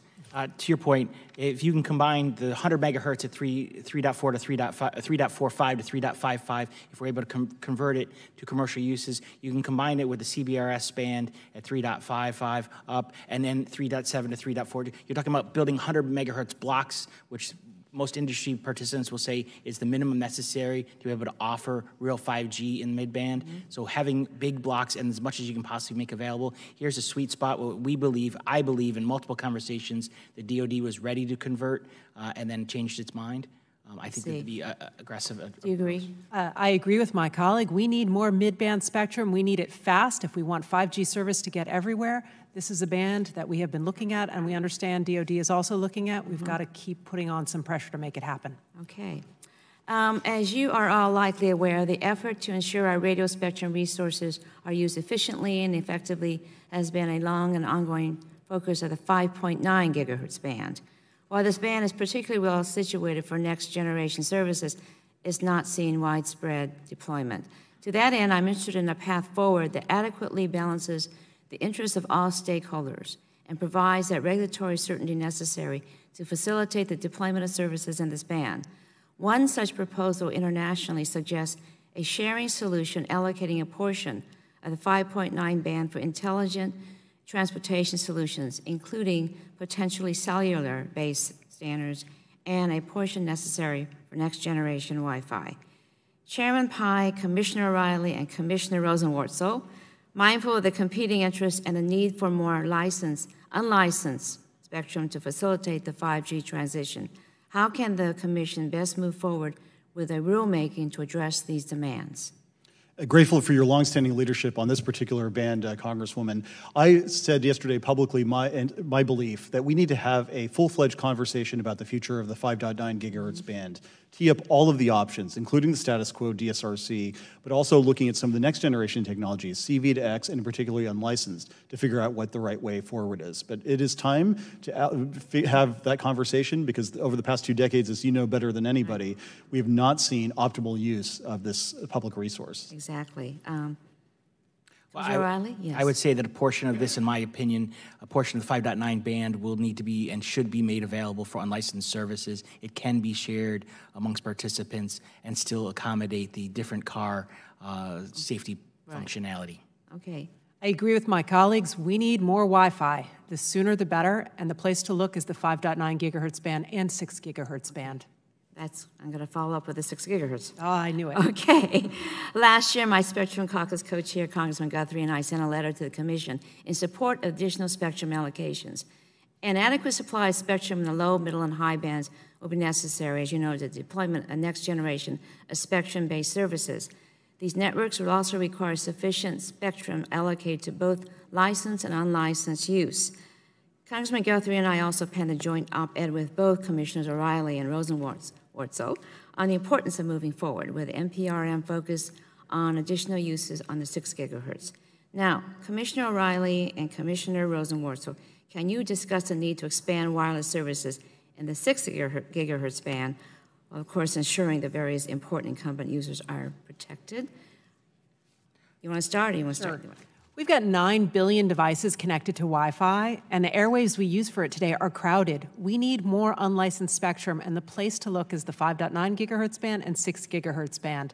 And plus, this committee told us in the appropriations legislation last year, we have to find 100 megahertz of spectrum below 8 gigahertz by 2022. This is the place to go and make it happen. You agree, Commissioner Absolutely, Riley? I agree with my colleague on this. Okay, great. Well, I will yield back. Gentlelady yields back. Chair now recognizes Mr. Welch for 5 minutes. Thank you.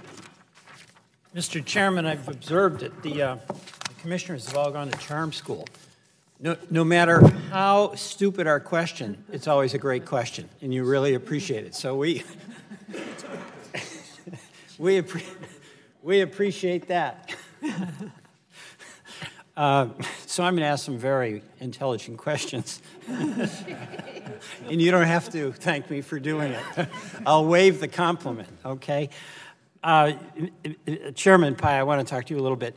You know, this is a real situation about rural broadband, and I know you and the President had a rollout, that about the $20.4 billion Rural Digital Opportunity Fund, and it proposes to spend $20 billion to connect 4 million homes and small businesses over the next 10 years. That Opportunity Fund appears to me to essentially be a rebranding of the current Universal Service Fund's Connect America Fund, which has awarded $9 billion for rural deployment in the past 5 years. That's what it looks like to me.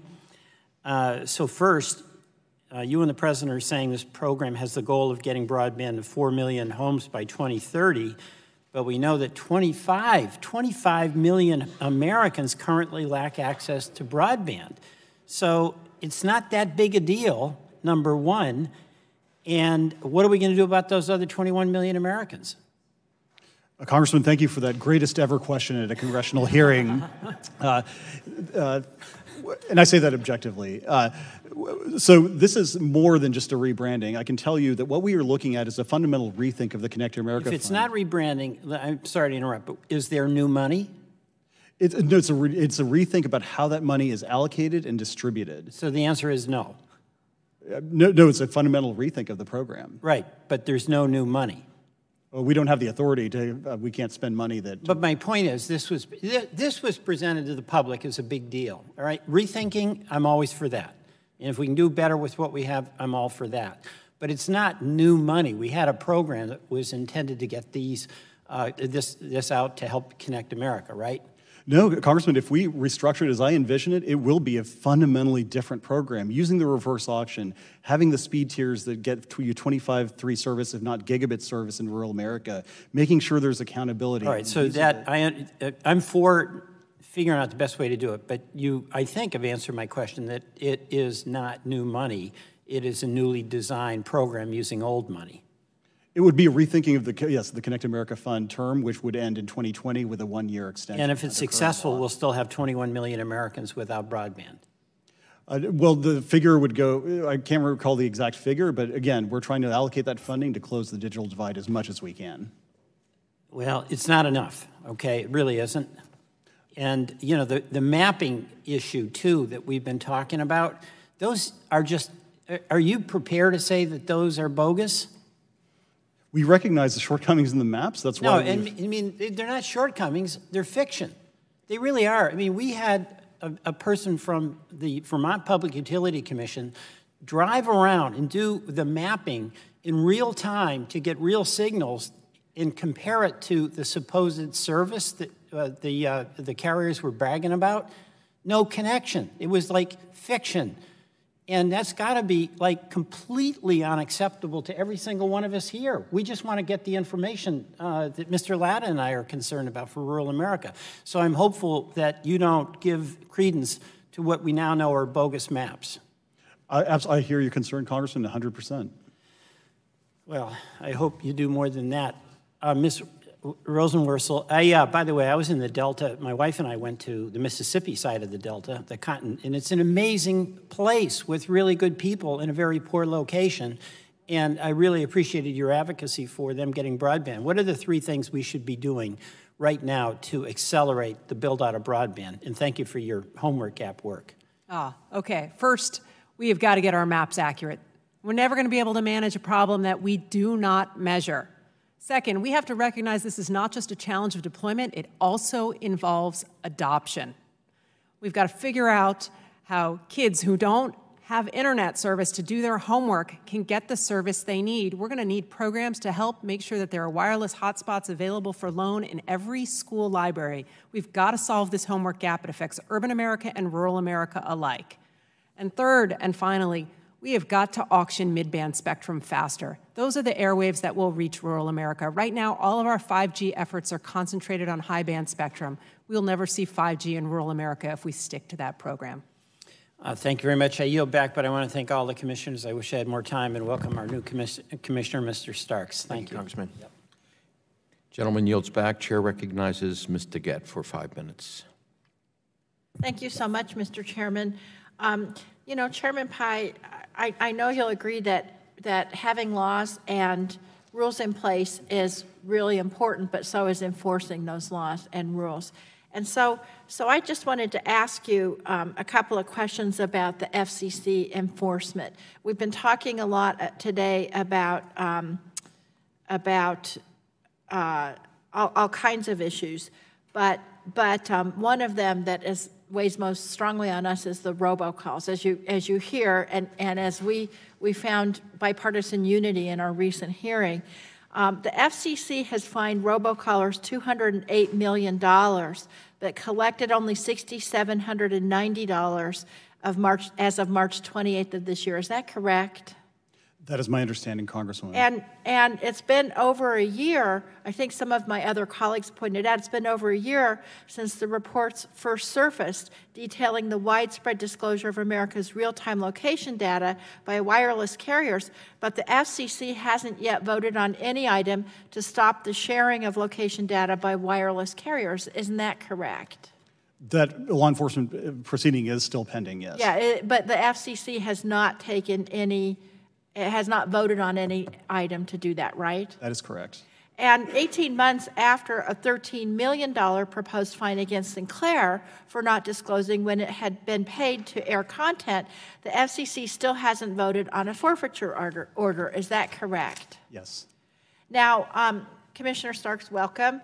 And you've been a prosecutor at both DOJ and an assistant chief in the FCC's Enforcement Bureau. Are you concerned about this pattern and how it's impacting the FCC's enforcement authority? Yes, thank you so much for the question, Congresswoman. And why is that? Well, the Enforcement Bureau is the largest bureau at the FCC, and so I think it is incumbent upon them to deploy their resources and prioritize cases that are of mass public safety. The geolocation tracking, privacy tracking is a mass public safety issue. That case has to be prioritized. It has to be brought to resolution more quickly. When you're talking about other issues of robocall and Sinclair, those go to the core mission of the FCC, and the Enforcement Bureau has to make sure that we are bringing those cases significantly. And I know you're brand new, but sometimes it does take a new set of eyes, especially someone with an enforcement background. What can the commission do specifically to improve its track record on enforcement? Yes, thank you for the follow-up question. I think the first thing is a speed of disposal on cases is going to be important. I know that's part of some of the process reforms that the Enforcement Bureau has otherwise taken. It's really important to make sure that we are getting through the pipeline of cases for the Enforcement Bureau so that evidence and cases don't get stale. The other thing that I would really raise is it's critically important for there to be a consistent application of policies, that you don't have an asymmetry of enforcement where large actors and small actors get different treatment, big corporations and individuals get different treatment. Thank you. Commissioner Pai, what's your view on those suggestions? Appreciate the question, Congresswoman. I mean, certainly we do prioritize those cases. I've instructed our Enforcement Bureau to make that particular location accuracy, location data investigation a priority. Would you think these are good suggestions that Commissioner Starks is making, and would you consider those? Oh, absolutely, would be happy to. And I've met personally with Commissioner Starks on these issues. And okay, I think good. Good, thank you. I would hope to see more robust enforcement, because that really is what's important. In 2017, the National Digital Inclusion Alliance released research into low-income and minority neighborhoods in Cleveland, and talked about how it had been digitally redlined, bypassed by the fiber deployments of the incumbent telecom provider that reached the wealthy suburbs and business districts of Cleveland. The same was found in Detroit, and anecdotally, I hear similar claims about the core of my congressional district, Denver, Colorado. So I wanted to ask you, Commissioner Rosenworcel, what tools and authority does the FCC need to prevent digital redlining? Thank you. We've got a problem. It's not just in rural areas that don't have service. We have pockets in urban America that don't too. I think right now the FCC should include in its regular broadband report a collection of data regarding those areas, because we're never going to be able to fix this problem if we first don't understand where it exists. I think it's something that the FCC has to actively search to try to understand. Does the FCC have the power to do that? I believe in our Section 706 process, which involves a regular broadband deployment, this should be a feature of it. Thank you. Thank you very much, Mr. Chairman. I yield back. Gentlelady yields back. Chair now recognizes Mr. Lujan for 5 minutes. Thank you very much, Mr. Chairman. I want to thank all the commissioners for making themselves available today and for their work. Welcome to the commission as well, Mr. Starks. It's good to see you here with us today. There's been a lot of conversation today about mapping. I think my colleague here with me on the dais referred to it as fiction. I think I want to join him in that chorus and from this perspective. And I'd be interested in hearing perspectives as well from the commissioners on this. What can be done to make sure that we have updated, accurate maps? So we're talking right now about an infrastructure package, which will include, I hope, broadband investments in underserved communities. We all know where phone calls drop, especially those of us that spend time on the roads in larger districts across America. I often shared with Chairman Wheeler and Chairman Pai, I think I've shared this with you as well. It makes no sense to me that I can get on an airplane in a big city in America, get to 30,000 feet, connect to the internet, and have faster speeds than the communities that I'm flying over just below us. How can we fix this? This is a life safety issue. I shared the story with President Trump and with his team at the infrastructure meeting of Ashlyn Mike, an 11-year-old Navajo girl who was kidnapped, raped, and murdered in 2016.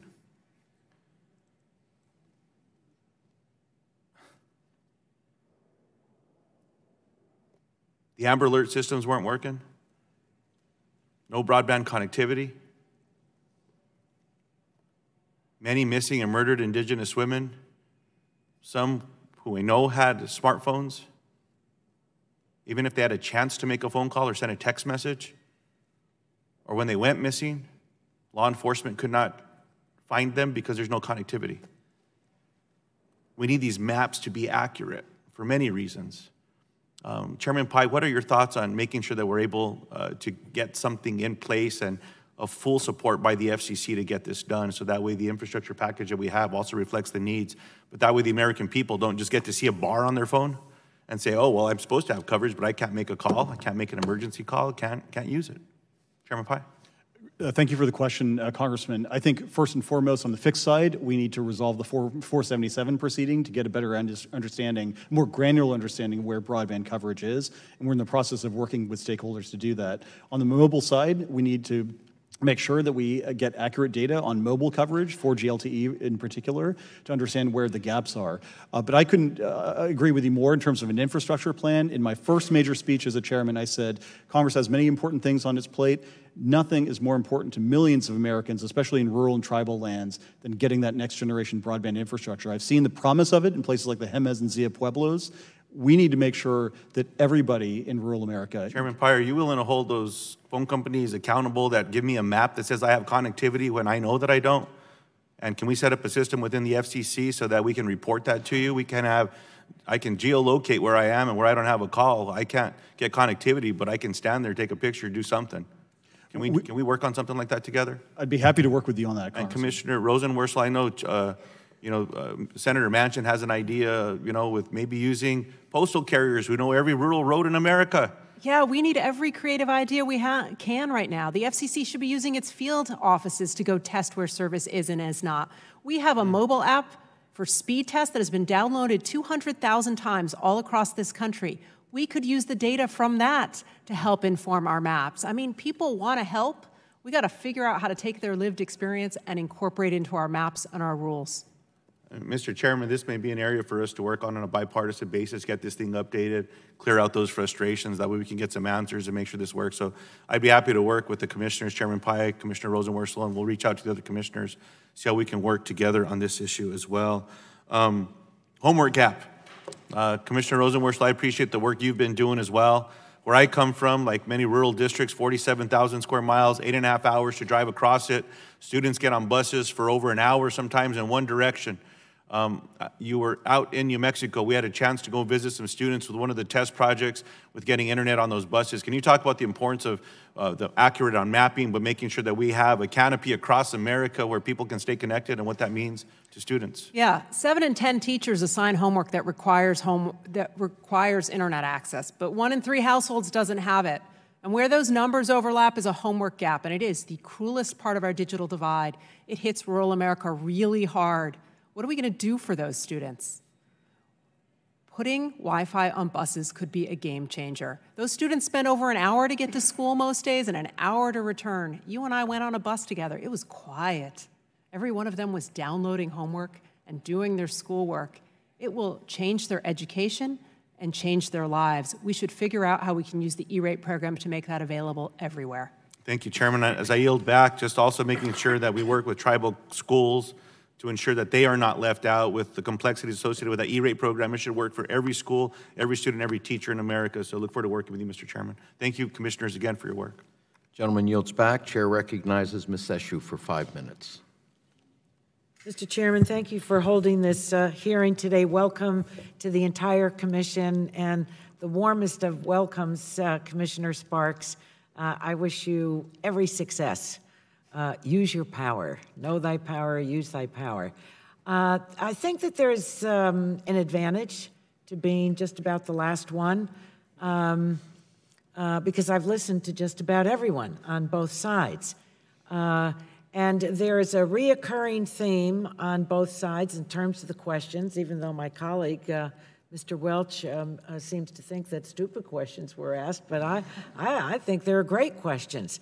I want to say to you, Mr. Chairman, I don't have a good feeling today. I wish I was going to leave the hearing room with a much better feeling. The same issue of maps keeps coming up. 10 years ago, Google advanced Google Maps. It doesn't go blank when you look it up. It doesn't say we can't find it, we don't know where it is, we're working on it, we've got some task force on it.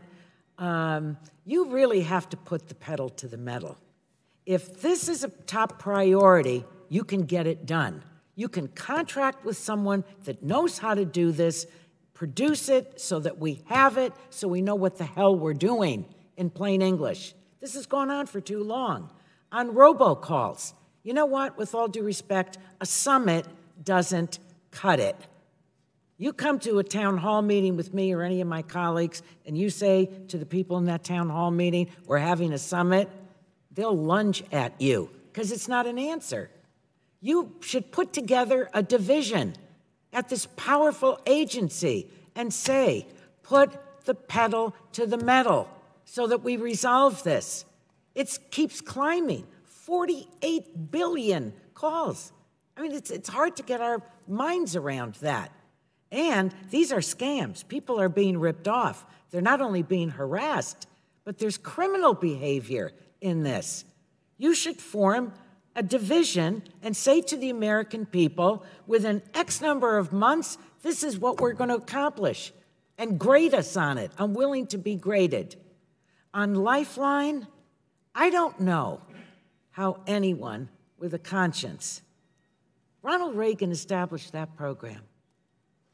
There's a nexus between people that are very poor, that were it not for the food stamps they get, they wouldn't be eating.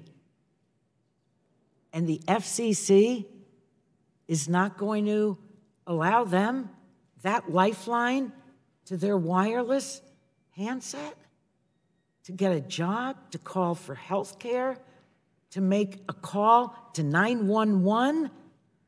This has to be part of your conscience in terms of what you're doing. And I'm saying that collectively. In January, Motherboard reported the carriers were selling customers' geolocation data to bounty hunters. Just that term scares me, a bounty hunter. Bail bondsmen and stalkers. As a female, that's pretty menacing to me. It's egregious. Carriers promised to stop the practice, but they made the same promises a year ago. You have the power to do something about this. Now, there are two commissioners who you haven't even shared the information about the investigation with. Now, this is taking so long that you're running the clock on this darn thing. I mean, pretty soon you're going to be up against a wall where the statute of limitations expires on it. Are you going to try to do something about that? You said today, I can't talk about it, I can't talk about it. You know what? Don't talk about it. Do an investigation and do something about it. That is the point here. So do you promise today, can you tell us today that you're going to share information with two full-fledged members of the commission? This is not a Democrat or Republican issue. It's a serious issue where people are frightened by what's happened, and I don't know what you're doing with it. You can't tell us. You're saying you can't tell us, but will you tell them? Congressman, yes or no? Yes or no? This is not a yes or no question. Yes, it is. Yes, it is. They are commissioners, full commissioners. They're not half. They're not quarter. They're not 1/3. Just because they're Democrats, you shouldn't withhold the information from them. So will you or will you not? Congressman, not only have I not withheld information, I affirmatively asked Commissioner Starks to lead this investigation months ago because I recognize the importance of this issue and respected his enforcement background. You know what? You're a great talker. You're a great talker. But I'm just going to consider that you've said no, and I don't think that is appropriate.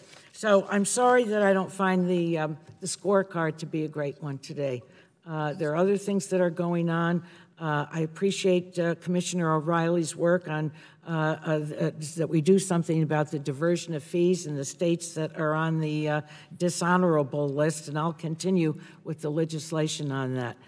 But I really think you have to up your game so that next time you come here, you have a checklist of what you've accomplished, not what you keep talking about. Mr. Gentlelady's time has expired. Chair now recognizes Mr. Griffith. Mr. Chairman. I thank the chairman very much. Mr. Starks, you want to make a comment? Yes, thank you. I appreciate it, Congressman. The chairman did reference that he asked me he did in fact ask me to take on the geolocation investigation. It was right after I was sworn in, and so I did appreciate his gesture on reaching out to me on that. I asked for a briefing from the Enforcement Bureau. The case had already been open for about 8 months. What I heard at that briefing did not give me confidence that that case was moving along quickly enough, and so I did inform the chairman that I was not going to take on that matter. And so the matter still stands that on the geolocation tracking, it is of critical safety that that case be brought to a resolution immediately. People are out there, and you can track their phone immediately.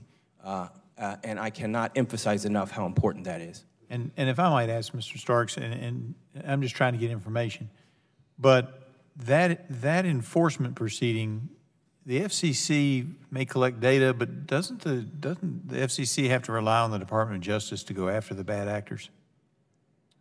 No, we have, sir, we have Section 222 authority.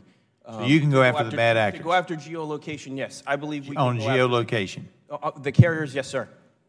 Okay.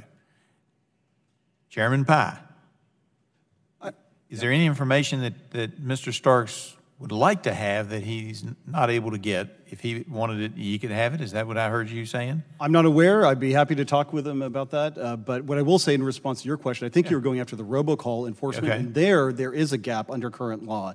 To the extent that the FCC imposes a fine through a forfeiture order and the robocaller refuses to pay, only the Department of Justice has independent litigating authority to actually collect that fine. And we've sent these matters, referred them to the Department of Justice for collection, but we don't have the ability to litigate affirmatively to collect those fines. All right. And the reason I wanted to clear this up is that, like my colleague on the other side of the aisle, I don't want to see anybody being left in the dark who's authorized to have the information, who should have that information. And so on the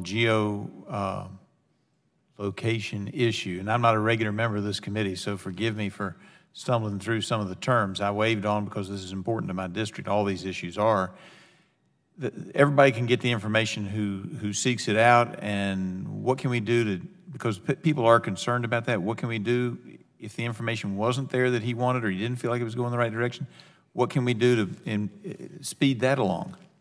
Again, I can't comment on the law enforcement as such, but I can say our Enforcement Bureau staff regularly briefs commissioners on a variety of issues, including this one. Just let them know that both sides of the aisle are concerned about that issue, and that if there's something we need to be doing on the congressional side to make this available or make resources available so that you can move faster, we would, I'm sure, be happy to do that.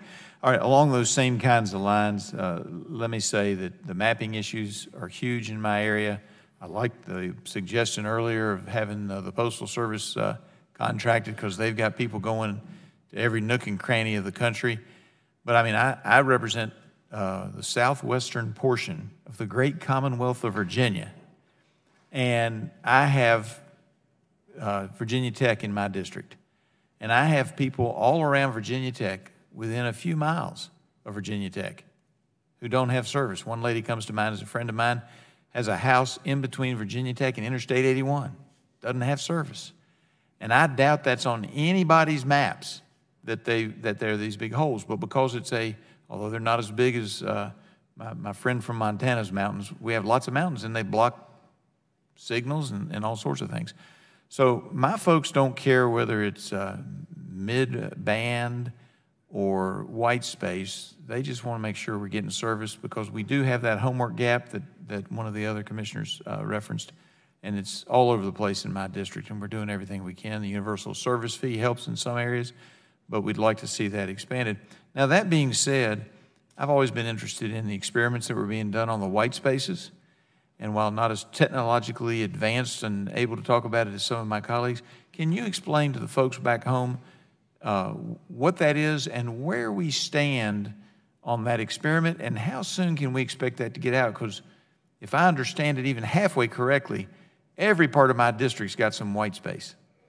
A great question, Congressman, and thank you for it. I've seen the promise of it in places like South Boston, where I saw one of the white spaces experiments, and which is about an hour east of me. But yes, I mean, a little more urban than surprised how big Virginia is. Exactly. So, in a nutshell, white spaces involves the prospect of using what used to be spectrum used by TV broadcasters to deliver wireless broadband, and there have been a lot of tricky technical policy issues that we've been working through. Recently, the FCC adopted an order resolving some of the outstanding petitions for reconsideration on how the database would work, et cetera.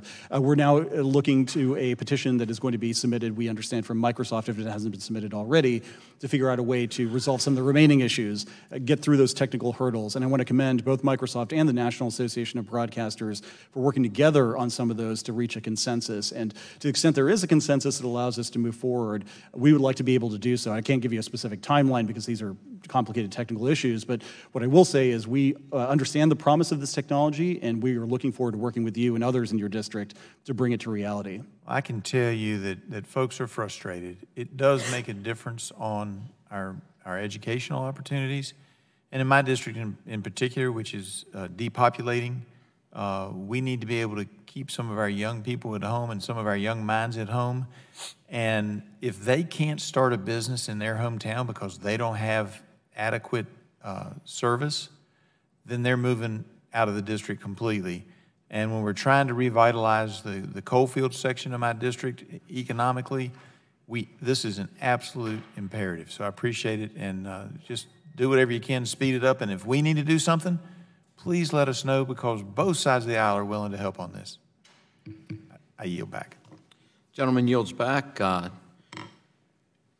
Chair now yields 5 minutes to Mr. Cardenas. Well, I agree that Congress needs to speed it up. Maybe we ought to increase our broadband here. Mr. Chairman, thank you so much for holding this important hearing. And there's so many issues to cover. Hopefully we can cover a few in the limited time that they give us. I first want to visit the media ownership rules. I've been vocal about ownership rules since I was first elected to Congress, because I care about diverse voices in the media. I care about local stories and news being accessible to all Americans. The way consumers watch video may be changing, but for most folks, over-the-air is still how they receive local news, local weather, emergency alerts, and local entertainment. Like, for example, in Los Angeles, our LA Dodgers is limited to only certain number of households. Chairman Pai, for over a year, you've had an open proceeding on raising the media ownership cap, which is currently at 39%. That means one company can reach up to 39% of households. The cap of 39%, Chairman Pai, is set by statute. Is that correct? I do not necessarily agree with that position, Congressman. Okay, thank you for your answer.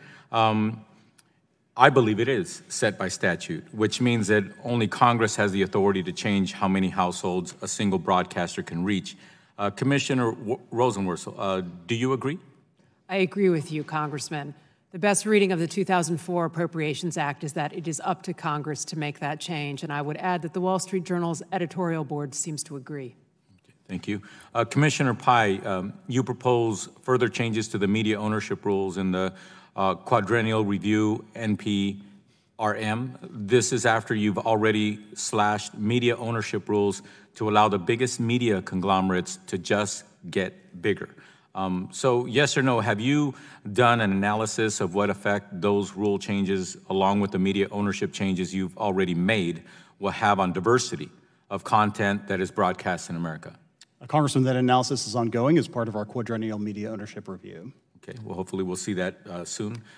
Yes or no, have you done an analysis on whether those changes have had or will have any effect on whether communities are receiving localized content?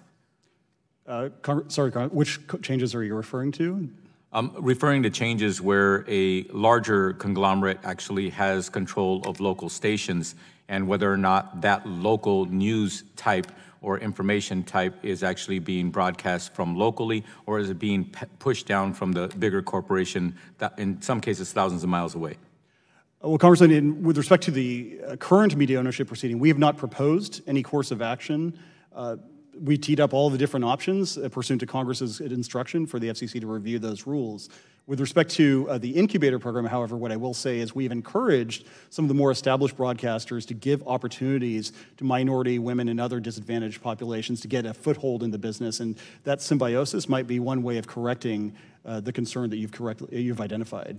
Well, I look forward to getting the hard data on how this is affecting minority businesses, smaller businesses, et cetera, in the ecosystem of media.